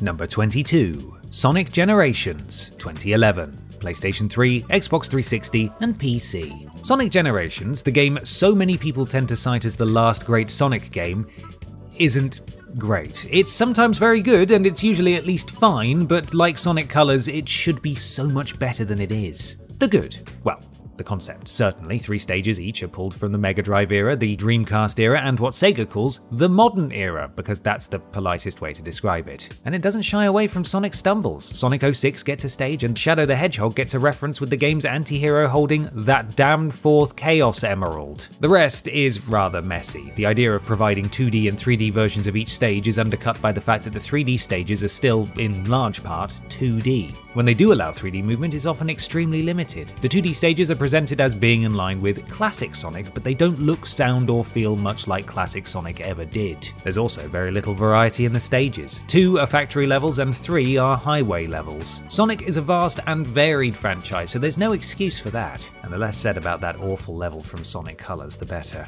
We tried to like this one. We know this one is held in high regard. The odds are good that you enjoyed this game significantly more than we did. We love you, and we're happy for you. We just think that the rest of these games were much better. Number 21. Sonic Riders 2006. GameCube, PlayStation 2, and Xbox. When people hear Sonic and 2006 in close proximity, they usually start foaming and then fall over. But if they do manage to piece an actual thought together, it will be of Sonic 06, naturally. Rarely do they remember that Sonic got 2 other games that year, and one of them was quite good. Sonic Riders' gimmick is that you're racing on hoverboards and you need energy to stay afloat. Without it, you'll have to run along the ground while your opponents fly right past you. You can keep your energy flowing by using pit stops, which slow you down, or performing tricks. Of course, the game gets much more dull once you master the rhythm of tricking and boosting around each track, but competing with friends can keep this tight and tense. There's also a surprisingly involved story mode. Usually in racing games, the story mode is just an excuse to play through all of the tracks and maybe unlock other characters. Here though, it unfolds across 2 playthroughs, similar to Sonic Adventure 2. You play through the hero story, and then you see what was happening from the villain's side. It's an interesting use of a mode that could easily have been filler. Also, and this is pretty vague criticism, so we apologize in advance, but there's something very strange to us about the new characters in this game being birds. We can't quite put our fingers on it. Sonic palling around with foxes, bats, armadillos, and robots feels fine to us, but birds? Why, we just can't take that seriously. Number 20. Mario and Sonic at the London 2012 Olympic Games. 2011. Wii. The third release in this series of 12 games. Wait, 12. Good God. Mario and Sonic at the London 2012 Olympic Games for the Wii is, in many ways, a reworked version of the first game, with both of them focusing on the Summer Olympics. That's a bit disappointing, as that game was not very good. Fortunately, Mario and Sonic at the London 2012 Olympic Games for the Wii took inspiration from Mario and Sonic at the Olympic Winter Games for the Wii, rather than Mario and Sonic at the Olympic Games for the Wii, we think. Those are confusing names, okay? The game may technically repeat events from the first game, but it builds upon the superior presentation, controls, and charm of the second game, essentially rendering the first game obsolete, which is good, because no human being needs 12 of these things. The dream events introduced in the previous game are also great and are arguably even better than they were there. We say it's arguable because if you preferred the athletics side of things here, you'll be let down. If you preferred the crossover madness side of things though, you'll be in heaven. Possibly literally, as we can't be sure that that's not what's happening here. And yes, we know the stage is based on Yoshi's story. I'm making a joke. You're watching a comedy channel. Relax a little, will you? There's also a London party mode, which we like because it's the only time we've ever been invited to anything by that name. Number 19. Team Sonic Racing, 2019. PlayStation 4, Xbox One, Switch, and PC. Team Sonic Racing is inferior to its much-loved predecessors, but its merits are notable, particularly in the form of its team mechanics. Winning races is by and large more than finishing first. It's about supporting your teammates so that all of you place well enough to outrank the other teams. And that's great! It's also greatly exaggerated, as most of the support you will provide is incidental. Certainly nobody can or should go out of their way to nudge teammates who are already far behind. Nobody is going to coast in any slipstreams unless they're already right behind someone else, and passing items back and forth is an easy mechanic to abuse in order to fill your ultimate meter. But even with the overblown team mechanics, it's a fun experience with some interesting wrinkles to the kart racing formula. There is one puzzling thing, however. Reportedly, the developers narrowed the focus of the roster here, removing the emissaries of other Sega games on the grounds that Sonic alone had a large enough cast. That's correct, but there are only 15 characters here, notably fewer than the previous games had. The idea surely should have been to provide a full roster of Sonic characters, right? Not a skimpy one? It's especially strange not because a large number of famous Sonic characters didn't make the cut, but because some deeply unloved ones did. It's a good racer with good ideas, but it also feels a bit slight and pales in comparison to its two predecessors. Number 18. Sonic Lost World, 2013. 3DS. Sonic Lost World just can't catch a break. Its main version on the Wii U was overshadowed by the dual perceptions that Sonic was bad and the Wii U was bad, meaning that few people gave it a chance. In truth, Lost World was good. It's not likely to be anyone's favourite Sonic game, but it's also far, far from the worst. The 3DS game had even less of a chance of being taken seriously, as it was seen as an inferior port of something nobody cared about in the first place. It's not, however. It's instead a completely different game. Every level is unique, built to feel at home on the 3DS in a way that works genuinely well. It's still fundamentally Lost World, but it harkens back to classic Sonic more often in its design. It sometimes seems like a throwback title that also manages to feel modern. Well, modern at the time, as it was 10 years ago. It also runs extremely well on the tiny little handheld, which feels like actual wizardry. It's probably just good programming, but we don't understand programming, so we will call it wizardry and be very afraid. It even, surprisingly, has motion-controlled special stages that are actually fun. Yes, Sonic and motion controls at last came together to create something enjoyable, and the game is worth trying out for that novelty alone. Ultimately, fans willing to try Sonic Lost World have two completely different, underappreciated games to enjoy, which is good because we're definitely not getting a sequel. Number 17. Mario and Sonic at the Olympic Winter Games, 2009. Wii. The second game in the sub-series, Mario and Sonic at the Olympic Winter Games, represents a massive step forwards, and that's clear in all aspects of the experience. Superficially, the game looks and sounds much better. Granted, the previous game looked and sounded fine, and we aren't casting aspersions at its presentation, but there was another level of love invested in this one, and it shows. Dig a little deeper, and you'll find the events are better designed as well. You heard the word Wii correctly though, so you know that you'll be waggling yourself raw, but there's more variation in the way that events are played, and most of them work rather well. They're even, dare we say it, fun. As much as the previous game was content to coast on its novelty, Mario and Sonic at the Olympic Winter Games does a really good job of making the mini-games enjoyable in themselves. We know we're not asking for much here, but it's worth celebrating. Also worth celebrating? The Dream Events! And yes, we know that the previous game had Dream Events, but it only had 4 and they weren't particularly inventive or involved. Here, Dream Events serve as an excuse to combine athletics with a trip through the history of both franchises. They offer a real sense that this truly is a Mario and Sonic game as opposed to a game that features Mario and Sonic. They're a lot of fun, and starting here, they'd be a consistent highlight. Number 16.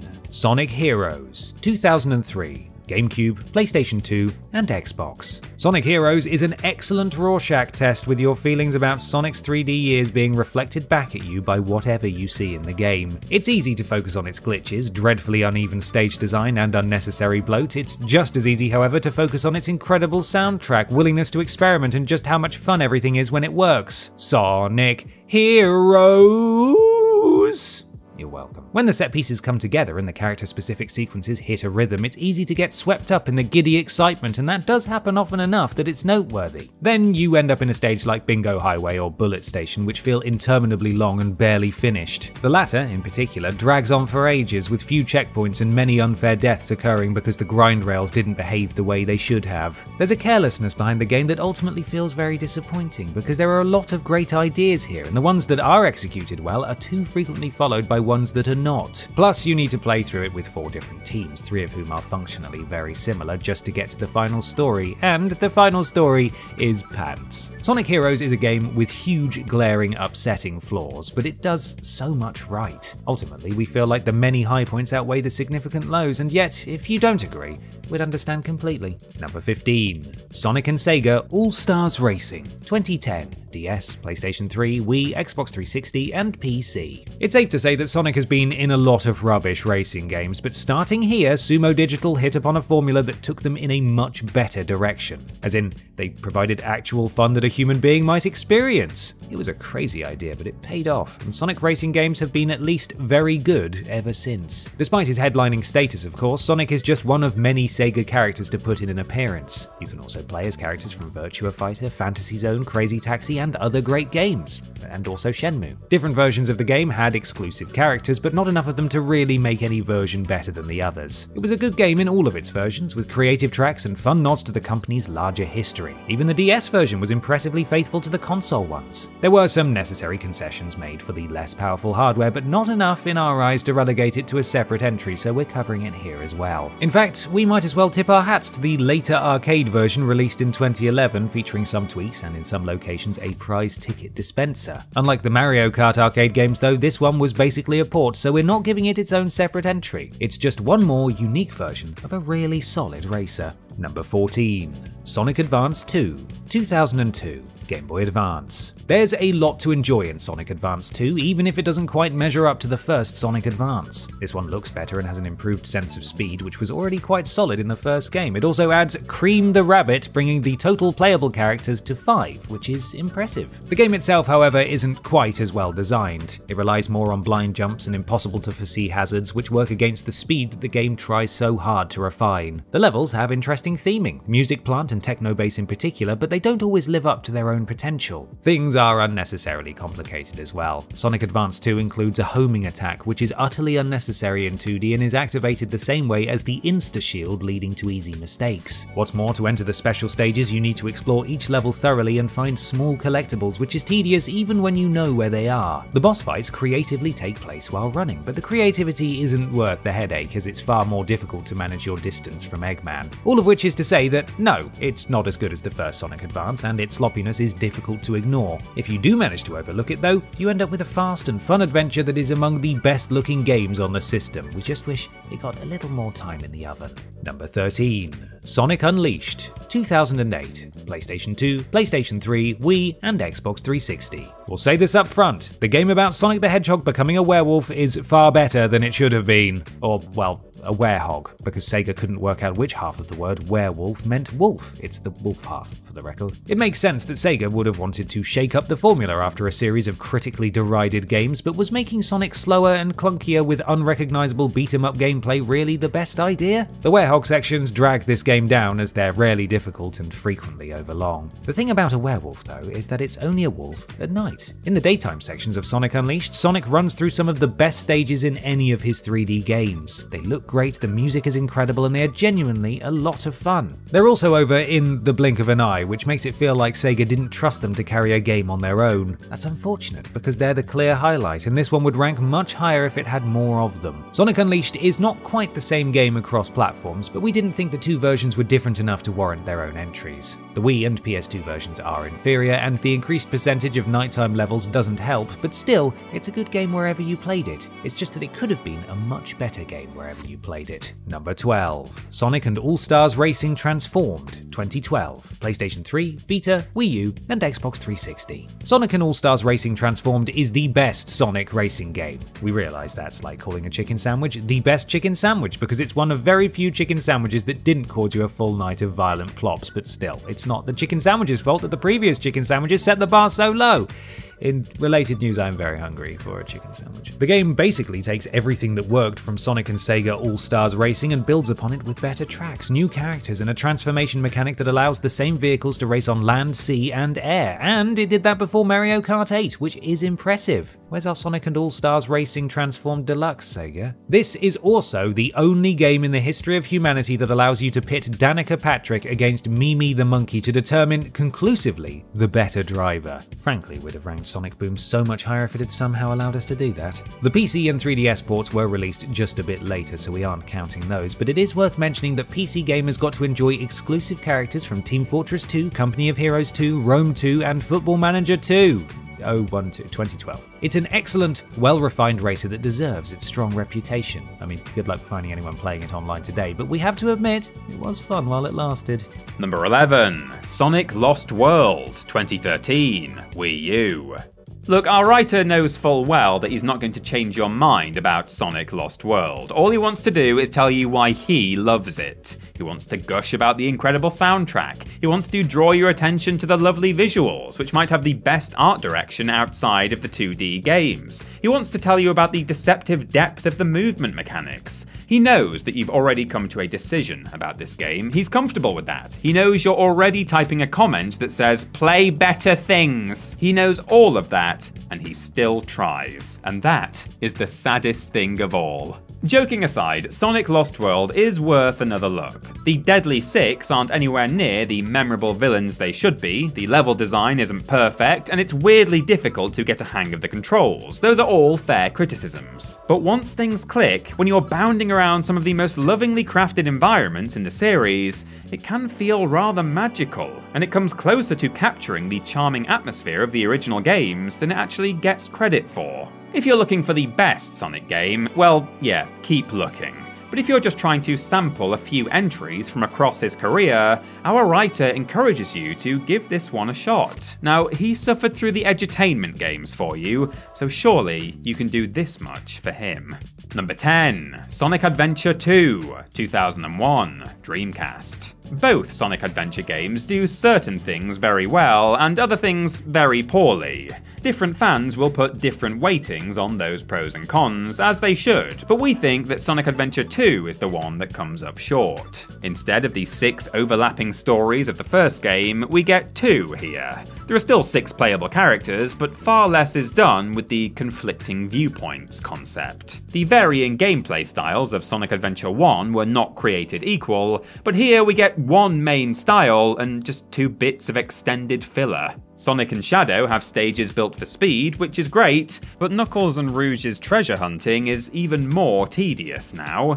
And you don't so much as control Tails and Eggman as you do the little mechs that they sit in. It's fine, but it just makes you want to get back to Sonic or Shadow in a stage that you might actually enjoy. Also, when Sonic and Shadow turn super, they do this, and we feel as though someone, somewhere, should have prevented that. There's still a lot to love though. The soundtrack isn't as strong as the first games, but it's no slouch. The writing is better, the animation is better, and the voice acting is better, even if the English lines step over each other due to amateurish editing. As a swan song for the underloved Dreamcast, it's hard to ask for more though.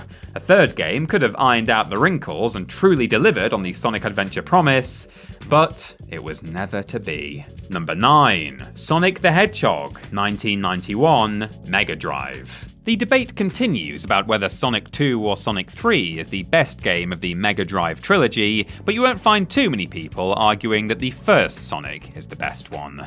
That's because its flaws are glaring enough that even the biggest fans can't overlook them, especially since they were all addressed, to some degree, in the very next game. Design-wise, it's all over the place. Even the game's much vaunted sense of speed is only really on display in Green Hill Zone, and then just barely resurfaces for bits of Spring Yard and Starlight zones. The game jerks from open and frantic to tight and demanding on a dime, and it does so in a way that's more frustrating than interesting.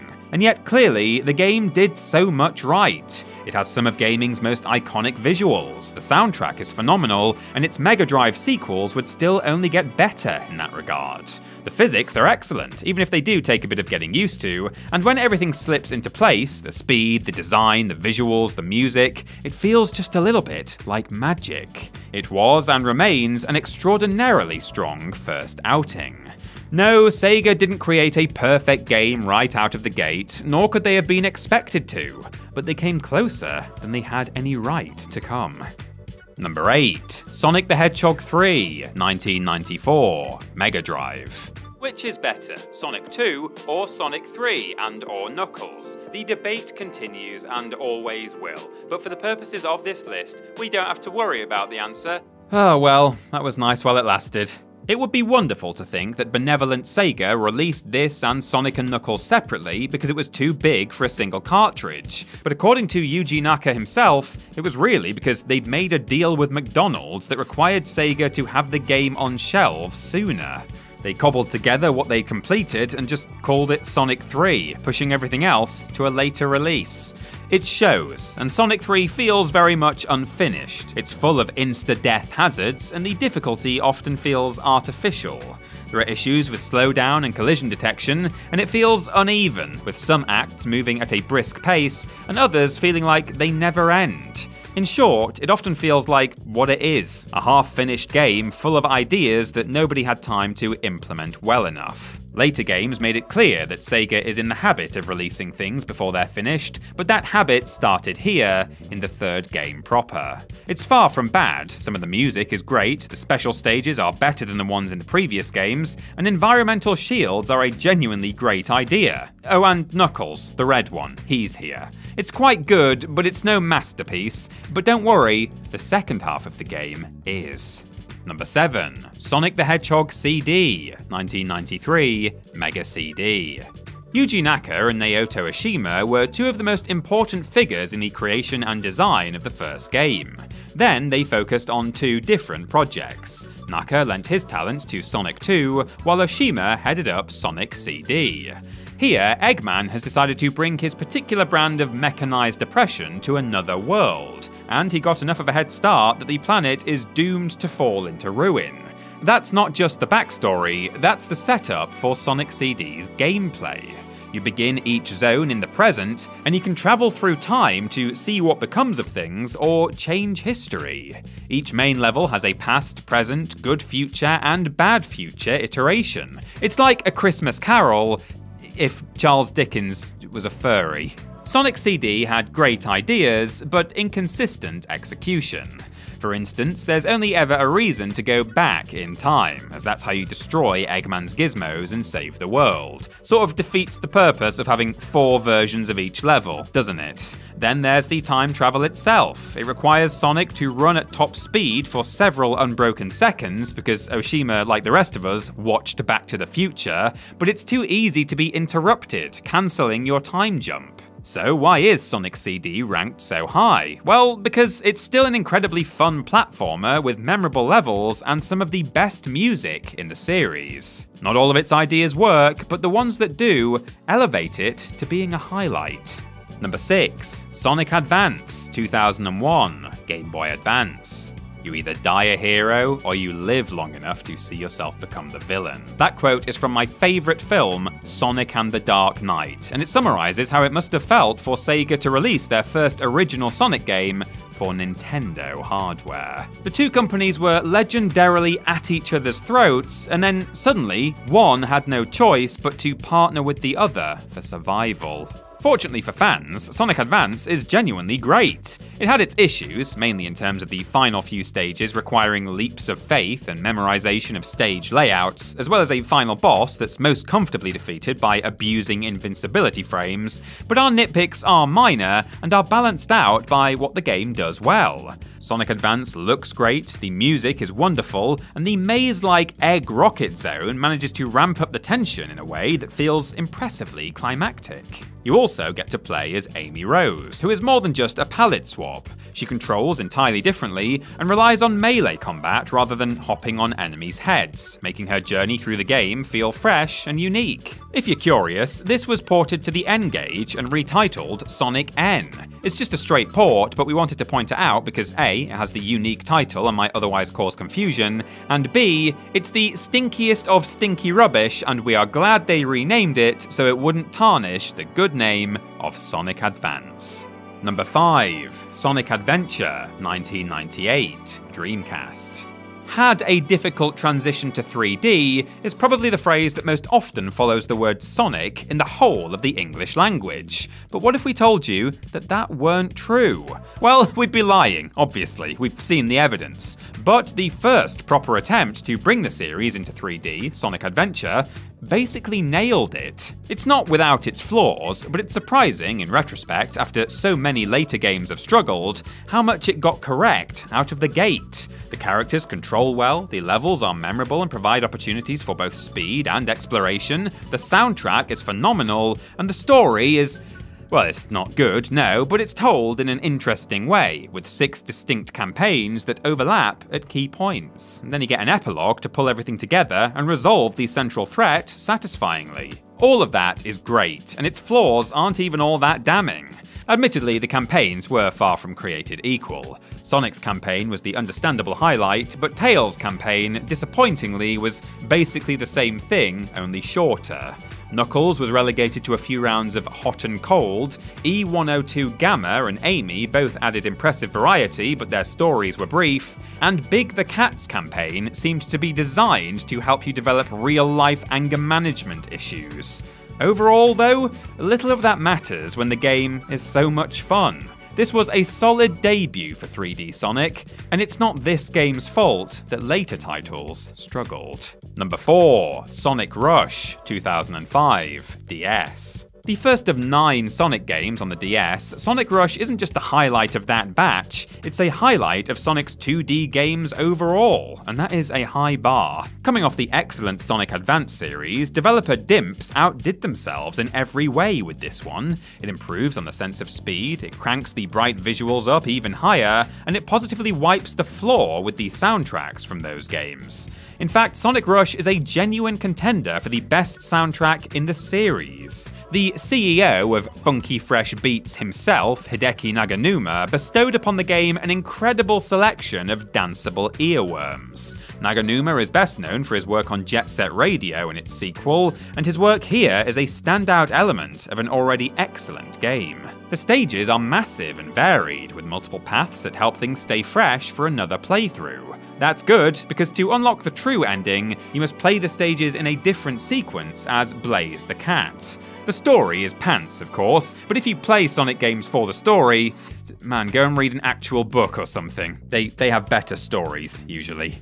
Granted, some of the levels are easy to get lost in, the final couple of zones just about manage to overstay their welcome, and the bosses are far more tedious than they are challenging, with long stretches of downtime between opportunities to attack. But we are picking nits, because on the whole, this is one of Sonic's best post-Mega Drive games. It's absolutely worth picking up if you overlooked it, so go on, spoil yourself. Number 3. Sonic & Knuckles, 1994, Mega Drive. The debate between Sonic 2 and Sonic 3 is, in our opinion, not a debate at all. A brilliantly designed fun adventure with some flaws, or an inconsistently designed flawed adventure with some brilliance. The real debate, we think, should be between Sonic 2 and Sonic & Knuckles. Compared to Sonic 3, Sonic & Knuckles looks better, plays better, has better music, better design, better balance between set pieces and gameplay, much lower reliance on beginners' traps, and is just all around more fun. Sonic & Knuckles even features lock-on technology, allowing you to connect it to Sonic 3 and play both games straight through. Now that's a good idea, and doing this will actually update Sonic 3's levels and fix design issues, obscuring as best it can the fact that that game was never finished. Even if we considered Sonic 3 and Sonic & Knuckles as one entity, it's clear that the Sonic & Knuckles parts of the game are significantly better, and aside from Angel Island Zone and Hydro City Zone, this half of the game has all of the best content to itself. Sonic 3 can take Sandopolis Zone though, that one stinks. If they really are two halves of one game, then one half is far more worthy of your time than the other. It works to the credit of Sonic & Knuckles that they were released separately, because Happy Meal toys be damned, this is the worthier successor to Sonic the Hedgehog 2.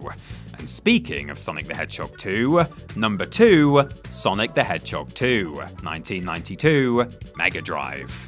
Sonic the Hedgehog positioned Sega as a serious competitor in the home gaming market for the first time ever, despite having released two previous consoles. Its first proper sequel then had a lot to live up to. How lucky for us all then that Sonic 2 was flipping brilliant. The game looks better, the levels are more varied, the speed is increased, and the soundtrack is legendary. Whether it's better than the first game's soundtrack is a matter of opinion, and this is our script, full of our opinions, so yes it is. The first game had 6 proper zones, not counting special stages and final acts. This game has 10, and every one of them is better designed and more fun than what we had before. Things aren't always perfect here, but when they're not, they're still quite close. Even Sky Chase Zone, which is an auto-scroller, feels welcome, simply because it serves as a chance to catch your breath between the two most hectic zones in the game. If we have any complaints, it's that Metropolis Zone drags a bit, Hilltop Zone's music deserved a better level, Casino Night Zone set unrealistic beauty standards for casino zones to come. Really, there's very little fault to find anywhere here, and the introductions of Tails and the Spin Dash feel less like new additions and more like things that should have been there all along. Sonic the Hedgehog 2 has a very strong claim to being the best game of its generation.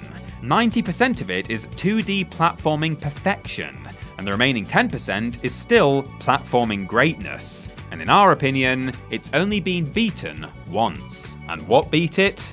Well, I'm sure Ben is just about to tell you.